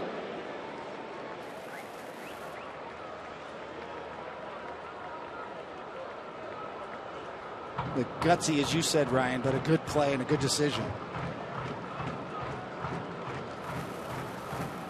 And so Sabathia now trying to wiggle out of another jam. The double play ball has been his friend tonight.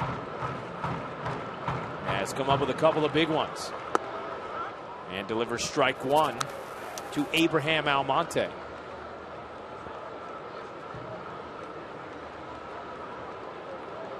Shreve continues to throw in the Yankee bullpen,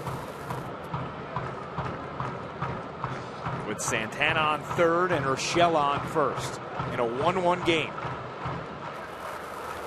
That's line into center field. Base hit. Indians lead.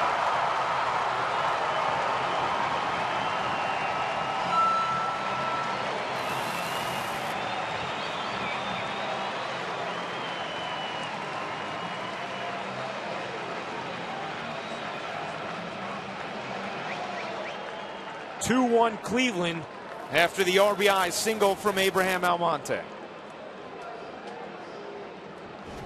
Looks like Girardi's poised on the stop step, and you could see this ball drifts back over the middle a bit. Look at Sabathia's reaction on an 0-1 pitch. Too good of a pitch in this situation, and he knew it. Needed to be down for a ground ball, and look at Sabathia. He knew it. The ball just kind of cut on him. Sometimes those two-seamers cut instead of sink. He kind of got double-crossed, and it cost him. As Girardi still poised. Going to ride out Sabathia here in the 6th.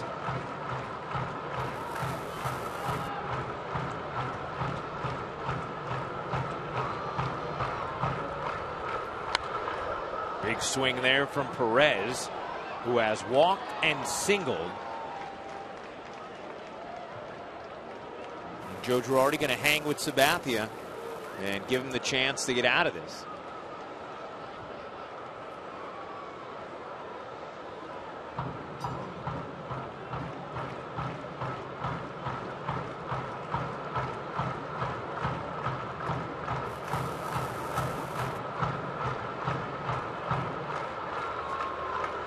The 0-1 on the outside corner, 0-2. See, Perez does not like the call, but it was a good changeup. Sabathia going off speed there, right at the bottom of the zone.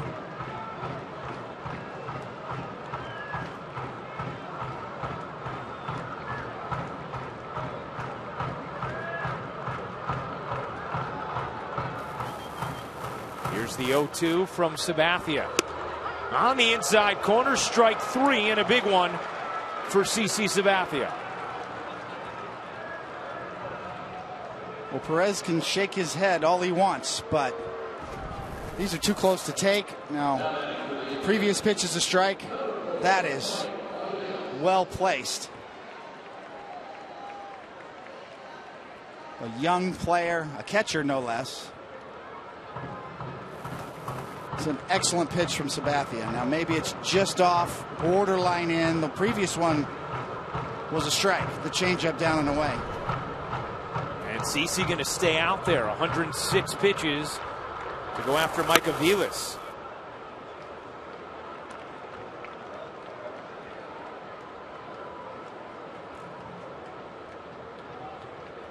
With 2 on and 2 out, and the Indians leading 2-1.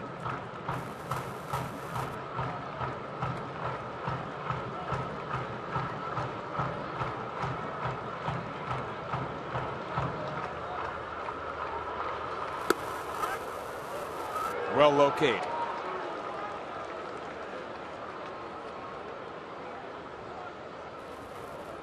Aviles, good numbers against Sabathia.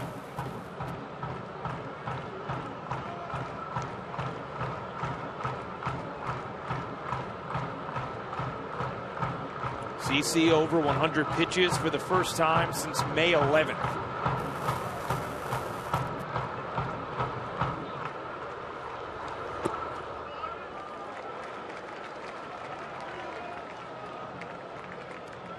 Aviles does just seem to see the ball very well out of Sabathia's hand.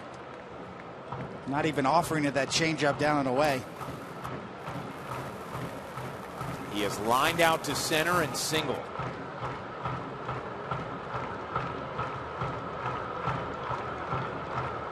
Important batter here for Sabathia. See Sabathia and McCann the first time tonight. Little uncertainty. Sabathia shaking off twice.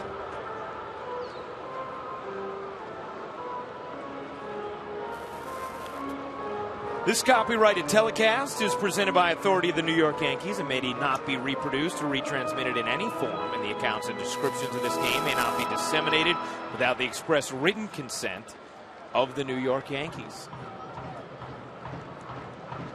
Sabathia deals his 110th pitch. Down and away, it's 3-1.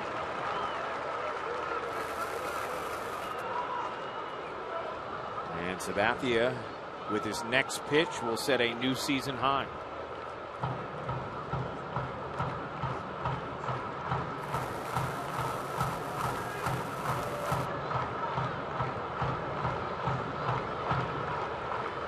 A 3-1. Broken bat. On a hop to Gregorius, the long throw. In time, what a play! Didi Gregorius unleashing the cannon, and the Yankees escape further trouble. That is about as good as it gets when it comes to the right arm of a shortstop. Whoa, what a throw.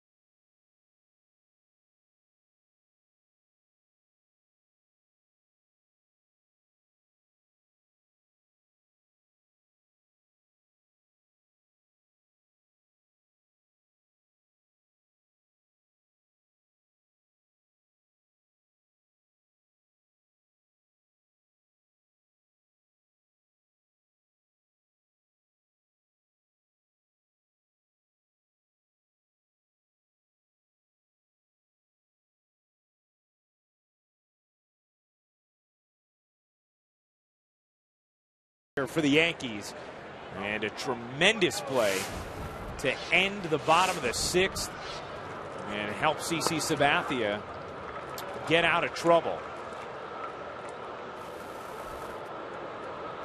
6 innings of 2-run ball for Sabathia. Now waiting for the bats to come alive still.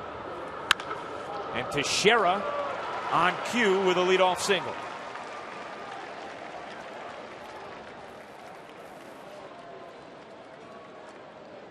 Yeah, I don't think you can say enough about how difficult some of these plays that Gregorius has made. You're talking about diving, and when he dives, he gets up so quickly. Like here, pop right up, and then got something on the throw tonight. And this one, broken bat, flat-footed, nothing but arm strength. He couldn't get anything else but the strength of his arm speed on that throw, and it was enough. David, as he's throwing that, I'm thinking, well, he's on his back feet. He has no chance here. No way that he's going to make that play, and he made it. Really saved Sabathia right there, and Girardi as well. We talked about Sabathia not being able to be allowed to get over 100 pitches, and Girardi rode him out in that 6th inning and gave up the 1 run. McCann gets under it and pops out. David, CC Sabathia gives you 6 innings, 2 runs.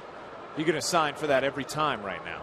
Well, it's a thing, you know, and it was a struggle for Sabathia. I mean, he gave up 9 hits and 2 walks, so 11 base runners in 6 innings. He certainly benefited from Gregorius and the defense behind him. But these are the kind of starts, you know, that you would take from Sabathia at this point in his career. At the end of my career, those are the kind of starts I had. Stay away from the big inning. Keep your team in the game, especially on the nights when you're struggling. He didn't have his good stuff tonight, his good command. Yankees still waiting for the offense to awaken. Trailing 2-1. And the Yankees with just 3 hits thus far tonight off Danny Salazar, who has been as advertised as Kyle Crockett Worms. Salazar's pitch count in very good shape at 85 pitches.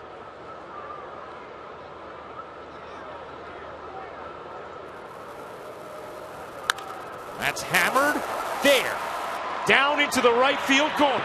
Teixeira on his way to third. He will hold up there. Beltran is at second with a double, and the Yankees are set up here in the 7th.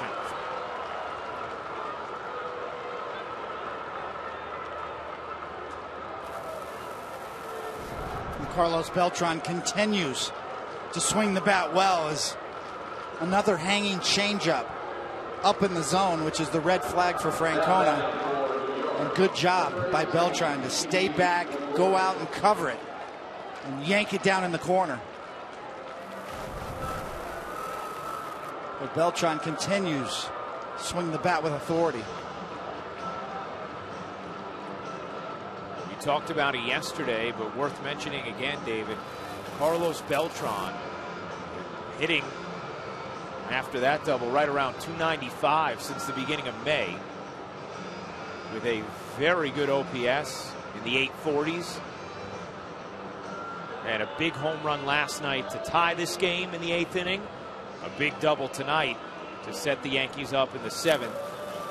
And the Yankees' hottest hitter coming to the plate, Didi Gregorius.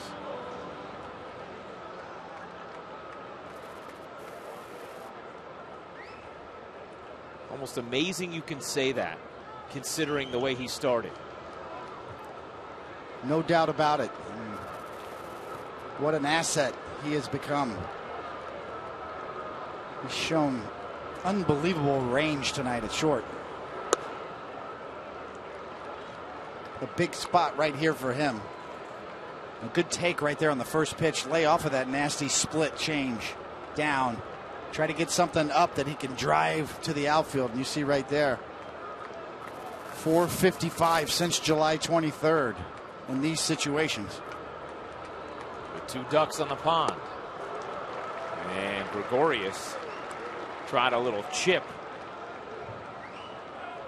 Came up empty. 1-1. Back-to-back splitters.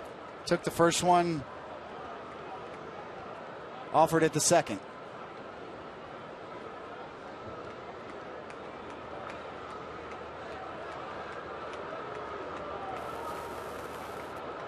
The 1-1. And Didi jumps rope to get out of the way.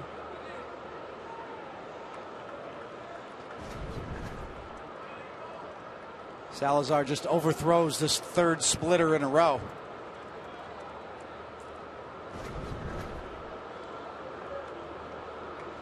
For the most part, other than the McCann home run, Salazar cruising. This is really the first trouble spot he's had in the game.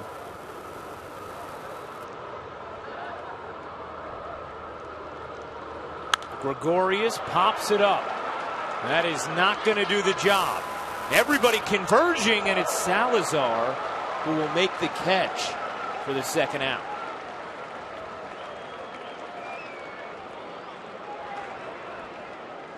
We'll go pitch by pitch here. You see the splitter down, good take, backs it up and just over the top of it. Yanks that one down and in, then gets a good pitch to drive right there, up and over the plate. Catcher doesn't see it. The pitcher's got to get out of the way there. See Urshela looking at Salazar as if, what are you doing? Urshela was calling for that.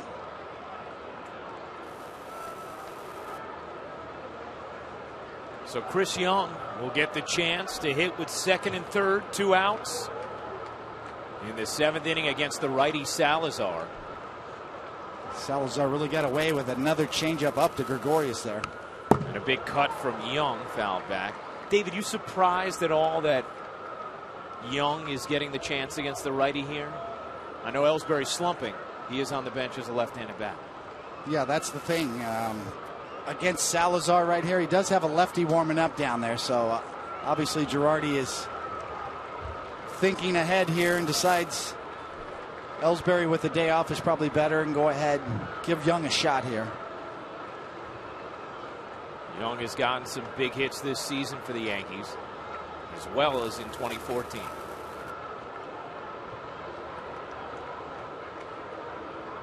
The 0-1. Popped up. That one will make its way back into the seats, and it's 0-2. But these are the split-second decisions that the managers have to make, obviously. And you see Girardi, it's not an easy one. Crockett is not a household name. The lefty warming up in the bullpen, that most assuredly would be the matchup, Ellsbury and Crockett.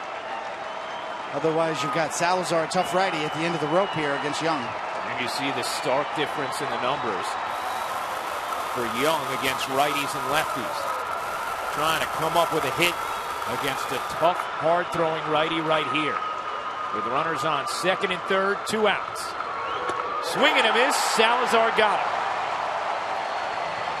The runners are stranded and the lead is preserved by Salazar.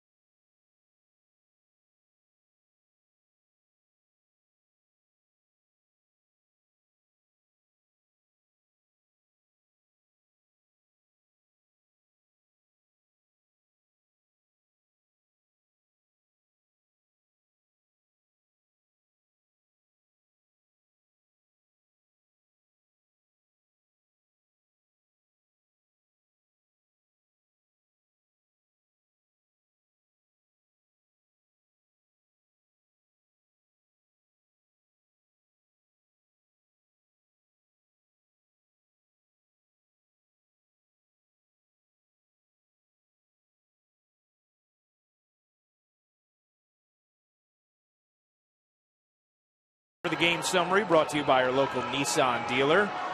Brian McCann's solo home run, the only run in another struggle for the Yankee offense. A couple of RBI singles for the Indians, including one in the bottom of the 6th.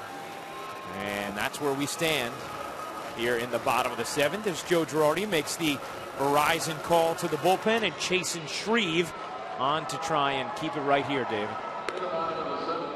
Very good numbers, as Yankee fans know very well by now. And also, he's been in the right place at the right time, which explains that 6-1 record.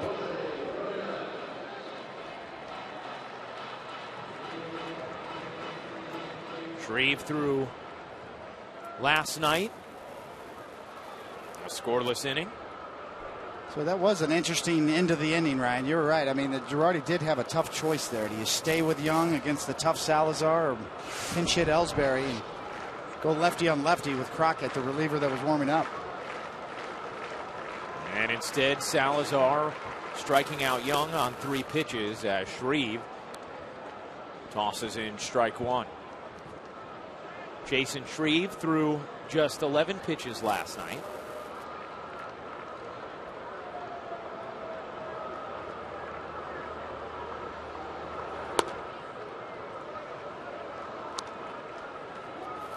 Big time opportunity for the Yankee offense in the top of that 7th with 2nd and 3rd and just 1 out, and your hottest hitter at the plate in Didi Gregorius. And David, you mentioned it, a pitch to hit as well, just got under it. Yeah, Salazar threw him 4 straight changeups. That ball is smashed. Deep left, fair ball, it's trouble. It is a foul ball.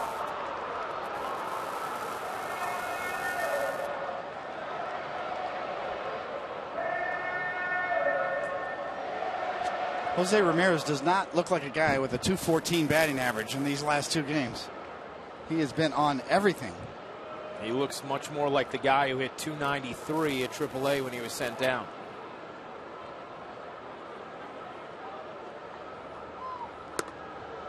Indians might have themselves a high-quality problem. It's not really a problem because Jason Kipnis is one of the best second basemen in baseball, but all of a sudden some depth at that position. Yes.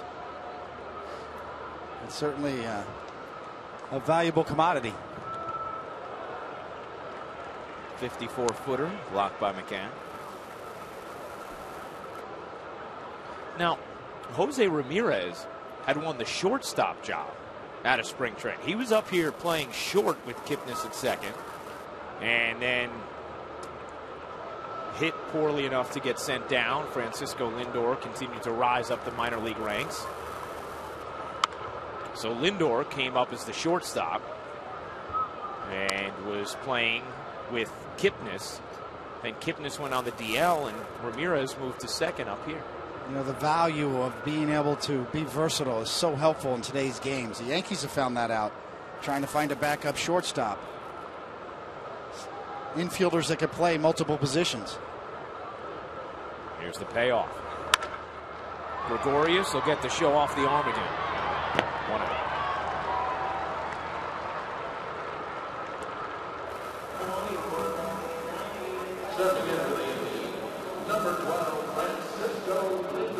It'll be interesting to see what the Yankees do coming up in the next couple of weeks. Obviously, they DFL'd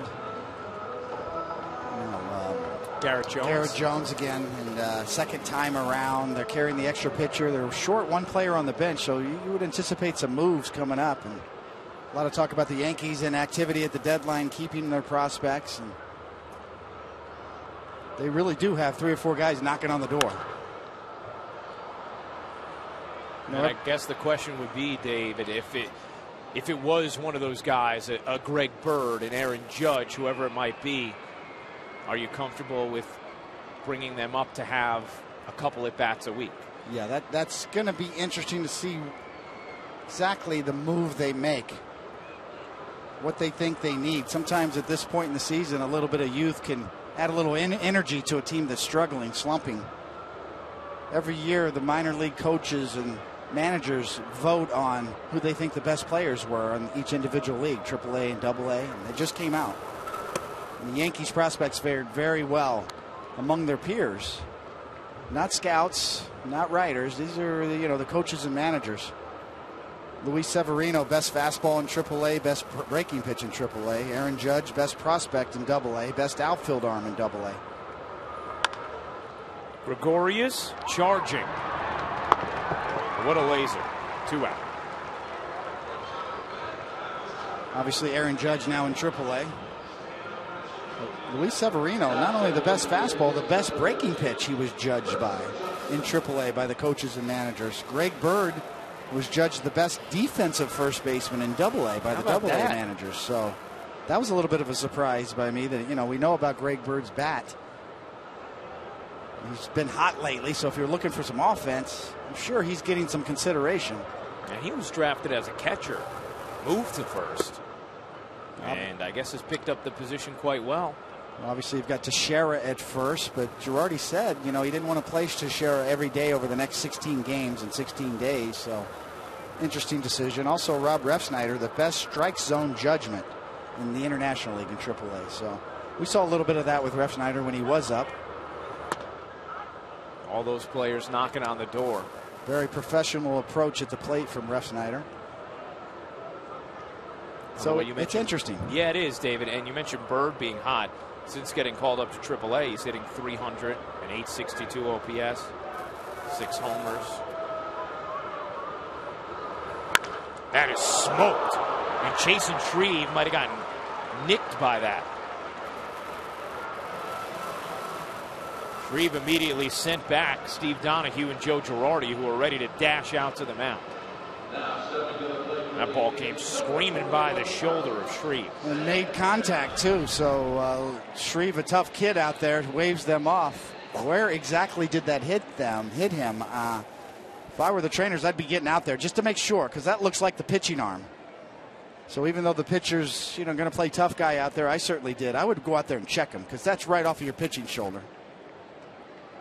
So I'm a little surprised. And you know what, David? Looking at the replay, that was a little bit more of a direct blow than it seemed from the naked eye. And we'll see if it has any effect on Shreve.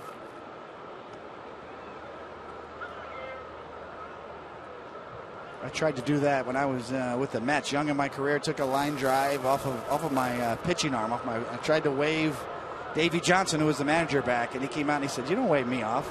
I'm going to come out here and check on you to make sure. That's my job."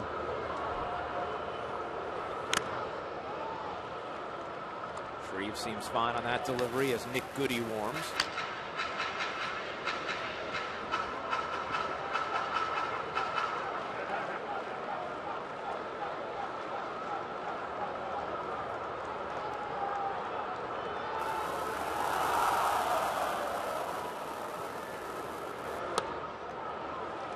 Good off-speed delivery from Shreve.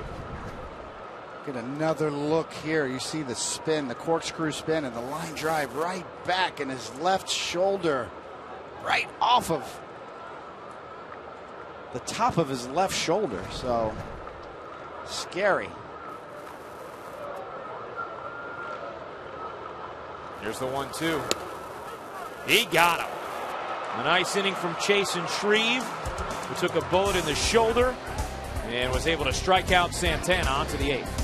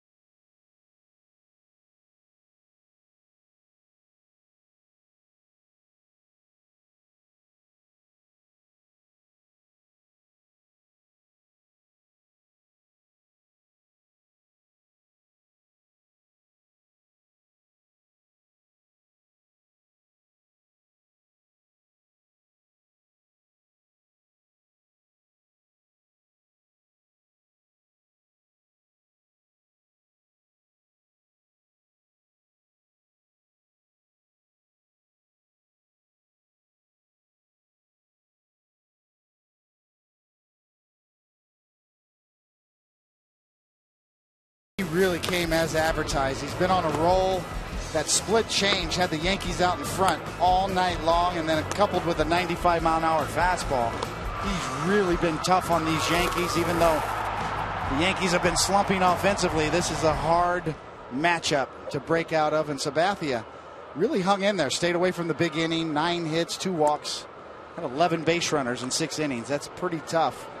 Only ended up giving up 2 runs and kept the Yankees right in this game. On the Hyundai scoreboard, the Indians a 2-1 lead, and Salazar still out there in the 8th. As the Yankees will send 9-1-2 to the plate, and Stephen Drew, who has fanned twice against Salazar. Still retaining his velocity very well. Hasn't reached 100 pitches, so why not let Salazar, in a 1-run game, control his own destiny, at least to the 9th inning. The Blue Jays with a 10-3 8th inning lead on the A's. Grounded up the middle, but that's easy for Lindor. 1 down. Toronto just a half game in back of the Yankees right now in the AL East. And if these results held, for the first time in 40 days, the Yankees would no longer be in possession of the division lead. Yes, that is in jeopardy right now as it stands, and if that does play out, that would be the first time the Blue Jays have led the National League or the American League East this late in the season since 1993. So that tells you a little bit about the excitement up there and the hunger. You're talking about Joe Carter's pull swing, like Stephen Drew's. They haven't been in the playoffs since Joe Carter was there. 93, yes. July 1st, the last time the Yankees have not been in first. They still have 5 outs to do something about that. Gardner has shown signs his last 2 at bats. A hard hit ball to center that was caught, and then a single.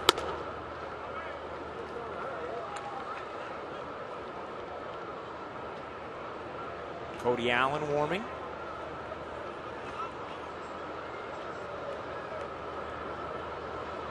That shows you that Francona, any trouble here is going to go to his closer in the 8th. Not afraid. Gardner once again in a good count right here, 3-1. Chance to get back on base. Salazar pretty much cruised other than the McCann home run until the last inning when he pitched out of that jam. Got Gregorius to pop up. Big swing from Gardner, fouled straight back.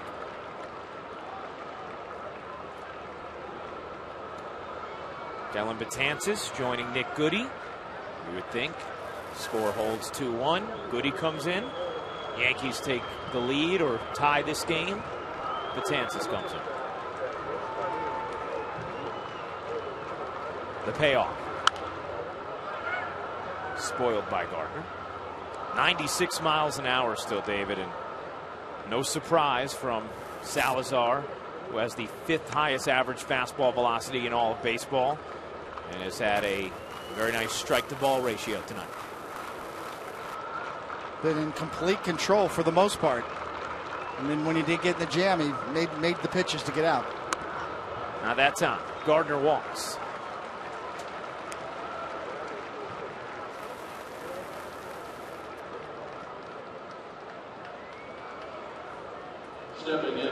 Take a look at tomorrow's starting pitchers, brought to you by Verizon Fios, the fastest, most reliable internet.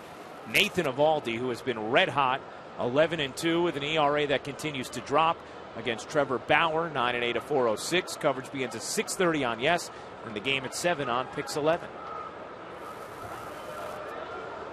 Salazar will at least face Headley, who fouls that straight back.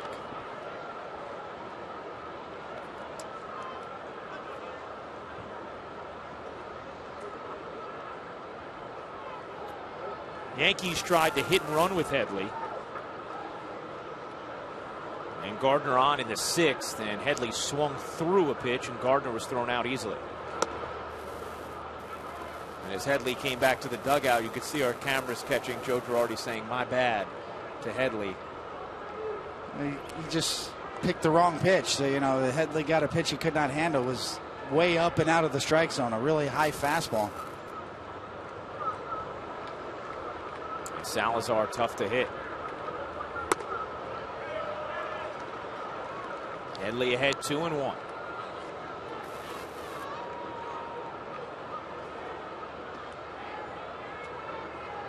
See Salazar trying to regroup.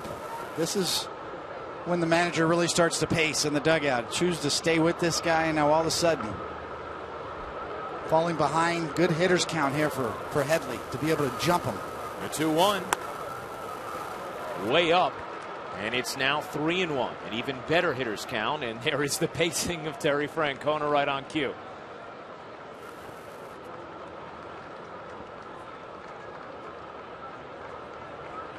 Salazar regularly above the century mark.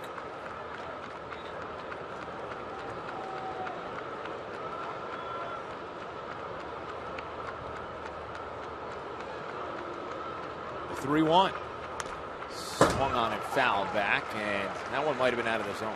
Yeah, I mean Salazar got it on the inside corner. Headley with the right idea, trying to cheat and start a swing a little early. Salazar pulls it in on the inside corner. It was meant to be away.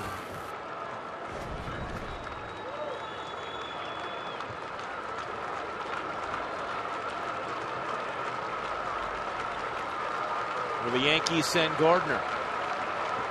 1 out, 3-2 count. There goes Gardner. The pitch is high. Ball 4, and the Yankees are set up after back-to-back 1-out walks.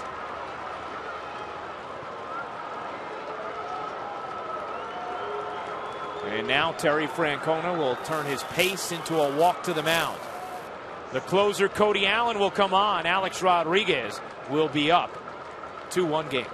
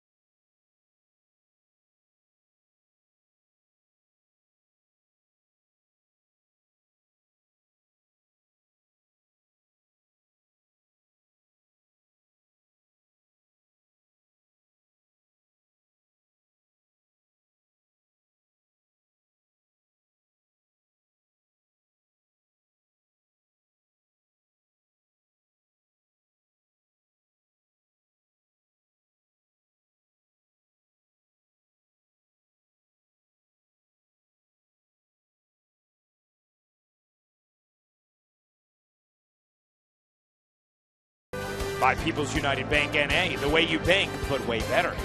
And by your Tri Honda dealers. Hurry to your local Tri Honda dealer for great deals on the 2015 models. Well, Cody Allen comes on here in Cleveland to try and preserve a 2-1 Indians lead. The Yankees threatening with runners on first and second and 1 out. And Alex Rodriguez coming to the plate. You see the numbers on Allen. Through a scoreless inning last night to send his ERA back under 4. But he has struggled a bit of late. An ERA of 7.88 over his last 10 appearances. And Danny Salazar's night is done. His line is active as he's responsible for the 2 base runners, Gardner and Headley.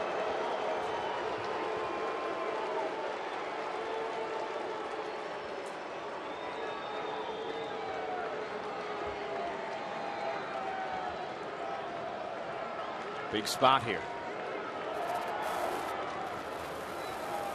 Rodriguez is hit into a double play, flown out and struck out.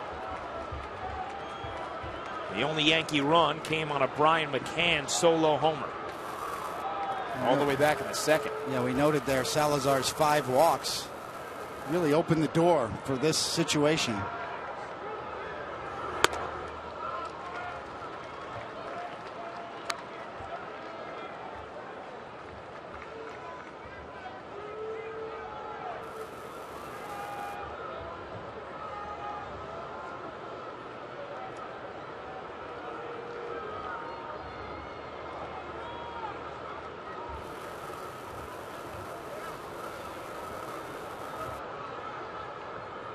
The 1-0. Off the outside corner, 1-1. Good take there from Alex. That's not the pitch you want to be swinging at in this situation.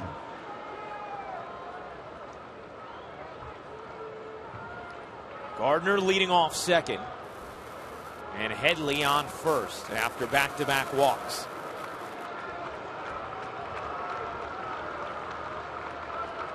Allen taking a long time as Rodriguez waits. The 1-1. Strike 2.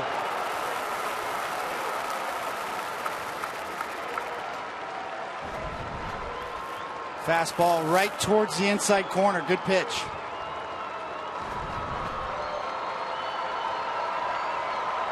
Rodriguez 0 for 1 in his career against Allen.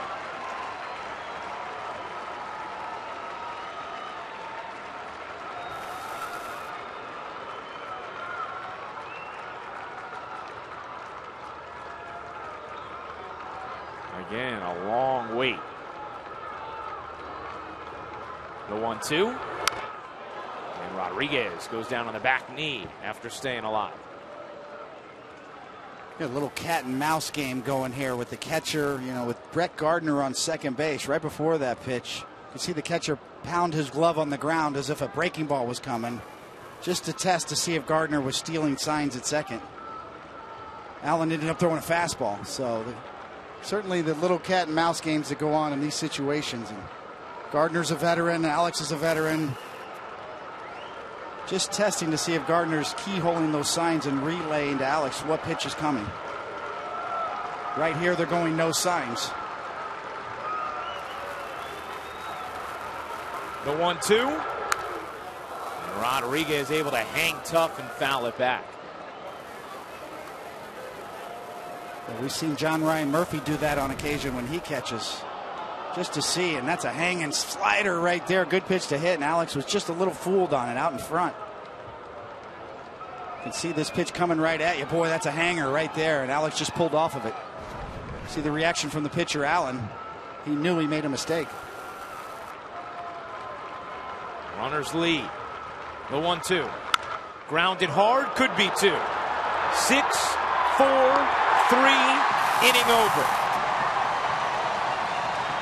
Cody Allen comes on and does the job, and Rodriguez leaves the runs.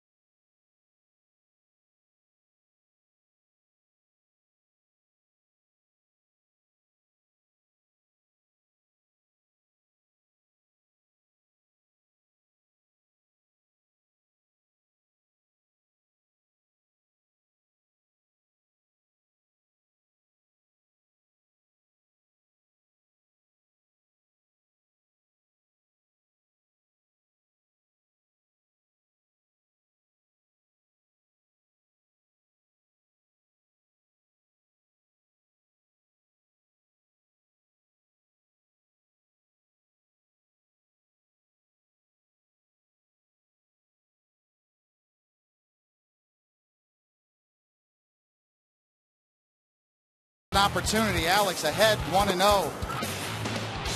Fastball inside, gets it to 2 strikes. Another good pitch to hit right here. Boy, a hanging slider and a fastball right down the middle as Alex rolls over it into a double play. So Allen very fortunate right there as Rodriguez had a hanging slider and a fastball. They got a lot of the plate. And for the second inning in a row, the Yankees missed opportunities, leaving runners on base.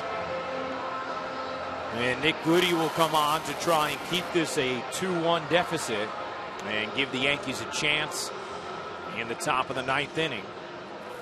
You see Goody, 2 appearances at the major league level this year. On the Hyundai scoreboard, Indians with a 2-1 lead. Yankees lone run, a solo homer by Brian McCann back in the 2nd.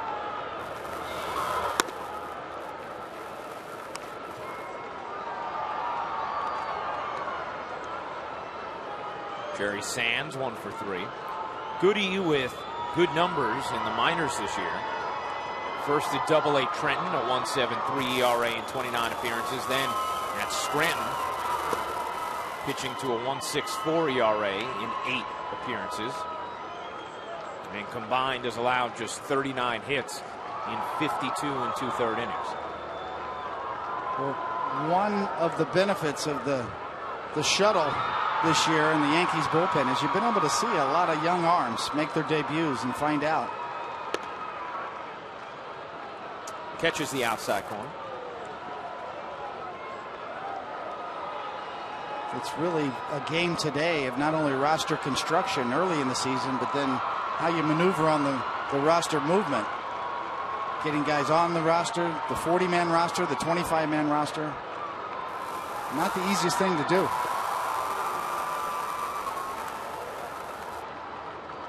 Brian Cashman and the Yankees have taken full advantage of the 40-man this season.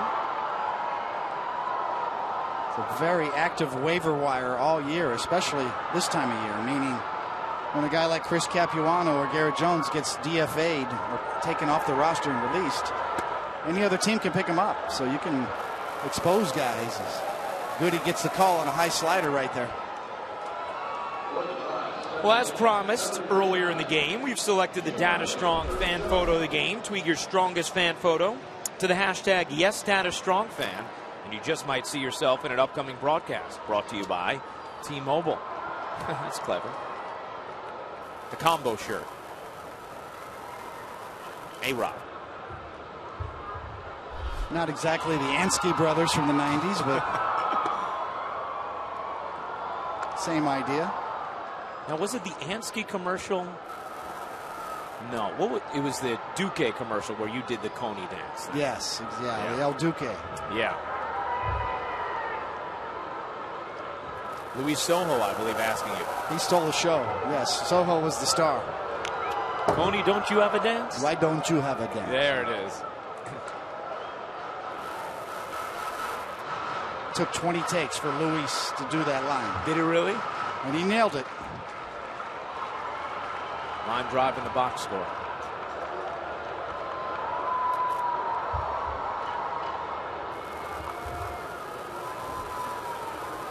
Goody ahead 0-2.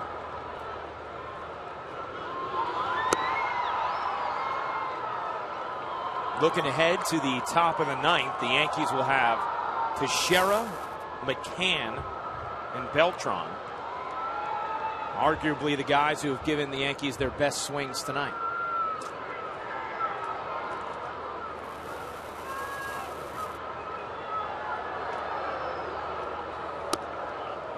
It's kind of been a similar story over the last week. We talked about how things can change so dramatically in a week. Toronto's ascension, poised to take over the American League East Division lead right now.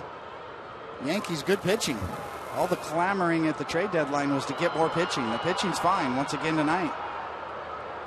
2 runs, missed opportunities the last 2 innings from the Yankees offense is really. Down the right field line, that is foul. It's really disappointing, you know, when you're on the bench, when you do get opportunities like that late in the game. Back-to-back innings. Runners in scoring position on third base, less than 2 outs, and can't come through, can't quite push it through. That's when you really get frustrated. Missed opportunities. And we mentioned the number before, but during this 6-game span where the Yankees have gone 1-5 entering tonight, they've pitched to a 2.35 ERA and have allowed just 2 runs tonight.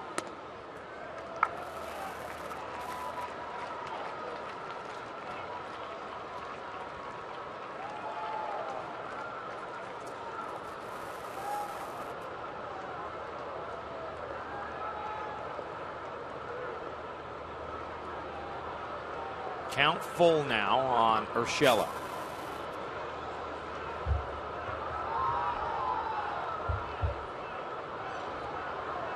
Payoff.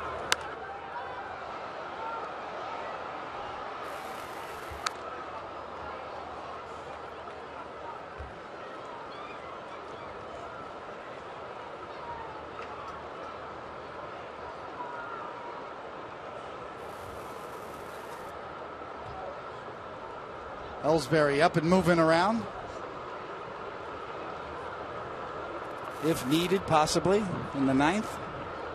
Could be a pinch running possibility. If not a pinch hitting possibility for maybe Chris Young, who would be facing the righty Allen as Urshela walks.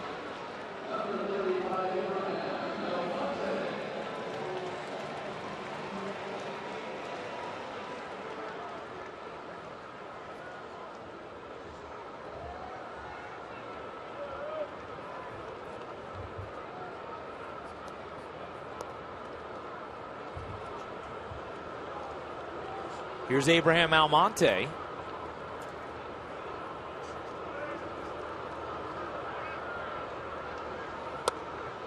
Looking at strike 1. It is final. In Toronto, the Blue Jays have now won 10 in a row. 10-3 the final over the A's. And with that win, at this moment, the Blue Jays and Yankees are tied atop the AL East.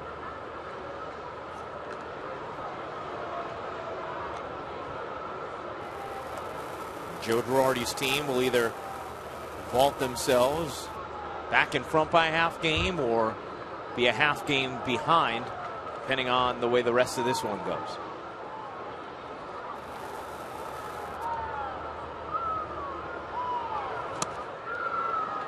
Good delivery from Goody. Excellent breaking ball. See, Chris Capuano is back. We've seen a couple of guys like that this year. You never know. They get released. A lot of times, the best decision for guys like that is to stay with the organization, accept the assignment, and you get called right back. And that's the case with Capuano. The 0-2. Rolled foul. You see it a lot with guys that get released or DFA'd, and they have a decision to make. They can go somewhere else, kind of test the waters, or they can stay with this organization because it's a numbers game. A lot of times you see those guys recirculate if they choose to stay with the organization. Sometimes that definitely is the best move. Not sure what Garrett Jones is going to do at this point. It sounded today like he likely would try and find an opportunity elsewhere, because this has happened a second time. He came back up, didn't end up with any at-bats. He was very professional and kind about it all, though, saying it was understandable that he didn't get any at-bats. And he is very much liked in that clubhouse. Very popular.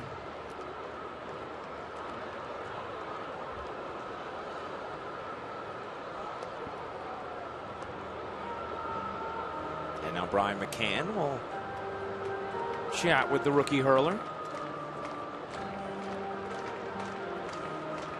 Curious time for a visit. A little schooling going on there on an 0-2 count. McCann going out to make sure he understands what Goody wants to do here. What is his best finish pitch? How to go about finishing off a guy here. The 0-2. Well, that's the old school way. Set it up. Finish pitches have to be set up. Fastball in first, push them off. Then you can go to your off speed. That curveball down in the dirt.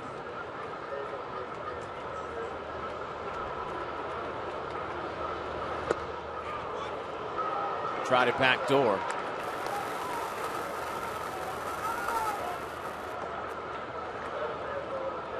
Urshela is on first after the walk.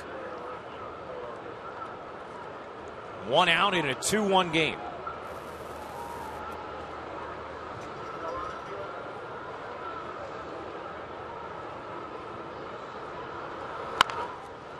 Slowly to third. Headley has one play. It's at first, and he makes it.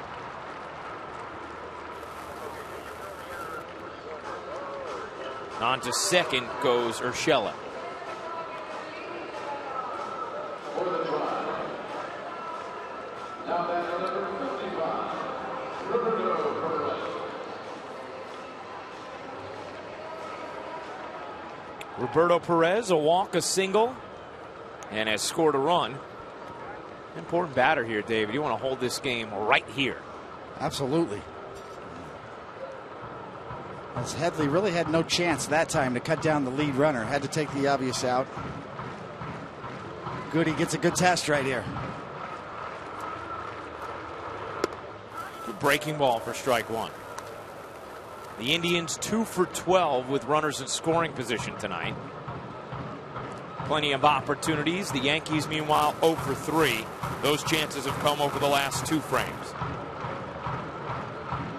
I don't know that I've ever seen any pitcher wear the number 74. It's like a spring training number, right? It is. Grounded hard, tough hop. Headley hangs with it nicely to end the inning. Beautiful stick-to-itiveness from Headley. And the Yankees will send up Mark Teixeira, Brian McCann, and Carlos Beltran to try and tie this game down 1.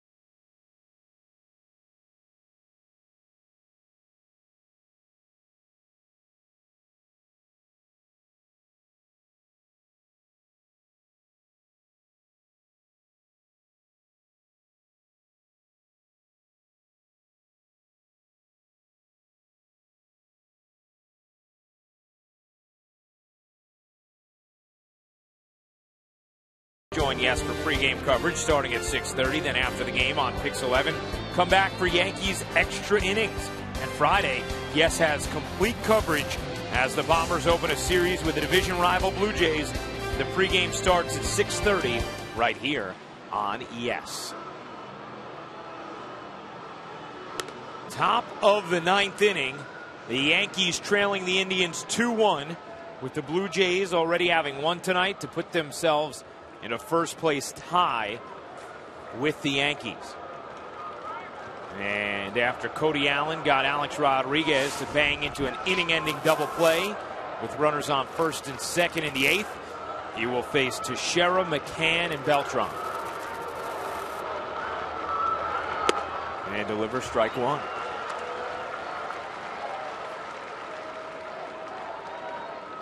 Teixeira line to third. in his second at bat and then single. Maybe showing some signs. And that's not going to help build the case.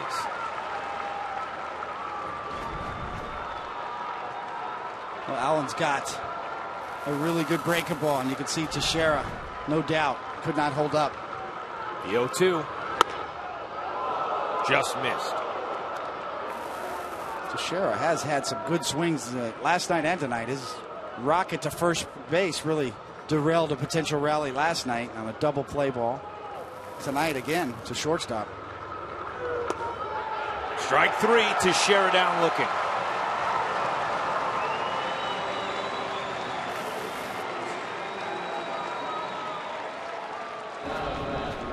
Really good pitch from Allen. Just drops off the table, backing up a little bit, and gets the call in the outside corner.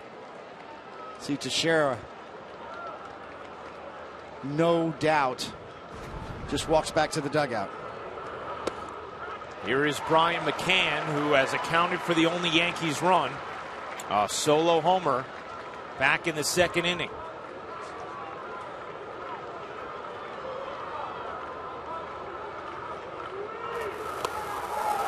Another weak wave at that nasty off speed you're talking about, David. Yeah, he's got a good one tonight. You don't see Teixeira or McCann take those kind of swings very often.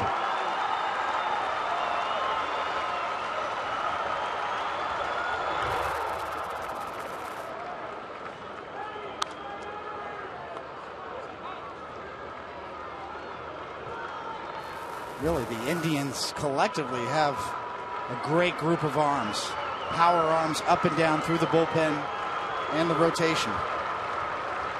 One of the best pitching staffs around. They really do. Depth-wise, we saw in the 16-inning game last night, we saw power pitcher after power pitcher, and we haven't even seen one of the best in the game, Corey Kluber, in the series. Yankees thought that was going to be a break. Yeah. Usually it is. Well, David, you called it a trap series because of their arms, and we've seen that thus far. As McCann swings and misses, he's going to try and stumble his way to first to throw down. Hits McCann. He is safe. Took a moment for McCann to realize, and then finally, after slipping, made his way to first. Now, Terry Francona is going to argue that McCann was out of the baseline, but we'll take a look, David. Yeah, we'll take a look. A very unusual play is, I don't think you can call that one. No. He's actually 1 foot in the, he actually is in the box and 1 foot on the line, so should be no argument there at all. Nice try, Tito, but it ain't going to work. Where's McCann supposed to go?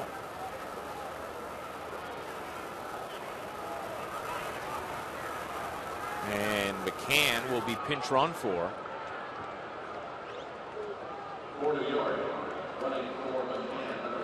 By John Ryan Murphy. It's one of those obscure old rules in baseball that where a guy could strike out and still get on first base.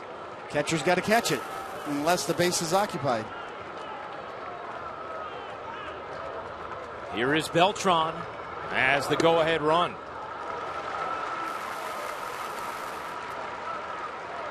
Beltran has doubled and walked, homered yesterday. One of the few swinging the bat well. Very well, and certainly a threat right here. As Beltran homered in last night's game to tie it up at 2-2.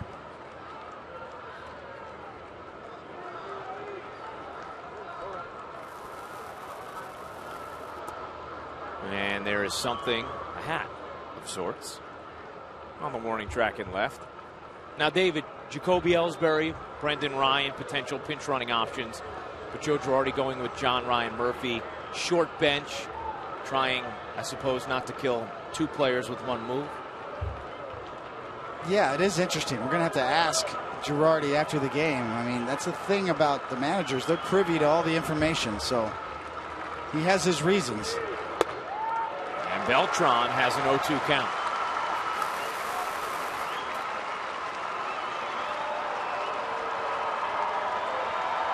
But it would seem to me that in this situation, yeah, I mean, you would want the legs on first base. A double, he could potentially score here. So, yeah, a little curious on that move. Here's the 0-2. Beltran stays alive.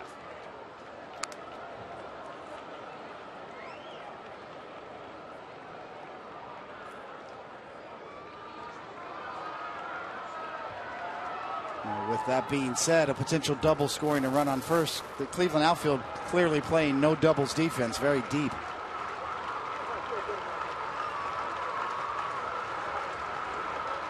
Murphy leads off first. The 0-2. And Beltran staying alive. So it's a question you're going to have to ask Joe Girardi in the postgame. I'll be interested to see. He's had 2 opportunities to use Ellsbury. One to pinch hit for Young, and the other to pinch run here with a man on first. And that at bat with Young was with second and third and 2 outs in the 7th against the righty Salazar. The 0-2. Line drive left field. That'll hang up for Aviles to make the catch, and Murphy retreats.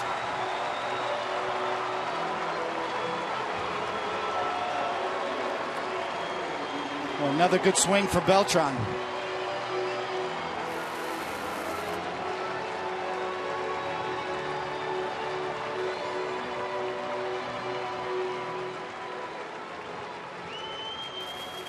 The Yankees with just 9 runs over these past 7 games, including tonight. And hoping that Didi Gregorius can come up with a big 2-out hit. Jacoby Ellsbury has replaced Chris Young in the on-deck circle. So there's your answer for why not using Ellsbury to pinch run.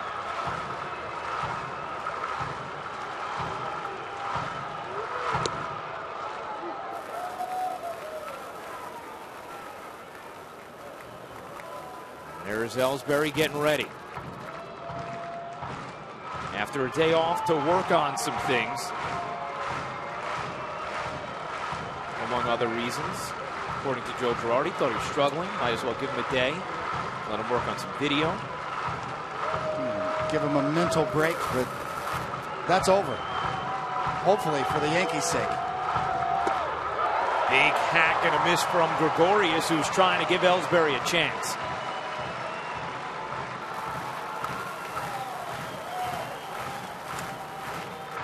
Cody Allen has had the curve working thus far.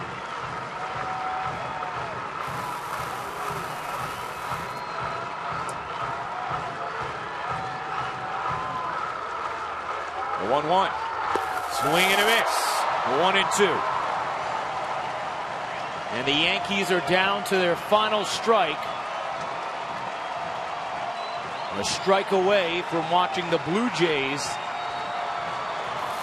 take a first-place lead in the AL East.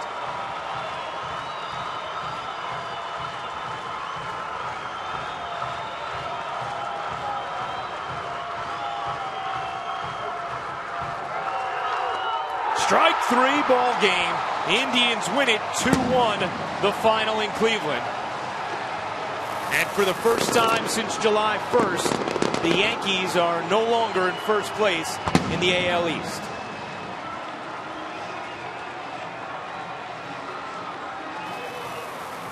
Cody Allen strikes out the side. And the Indians lock down a 2-1 win. We'll come back and wrap things up.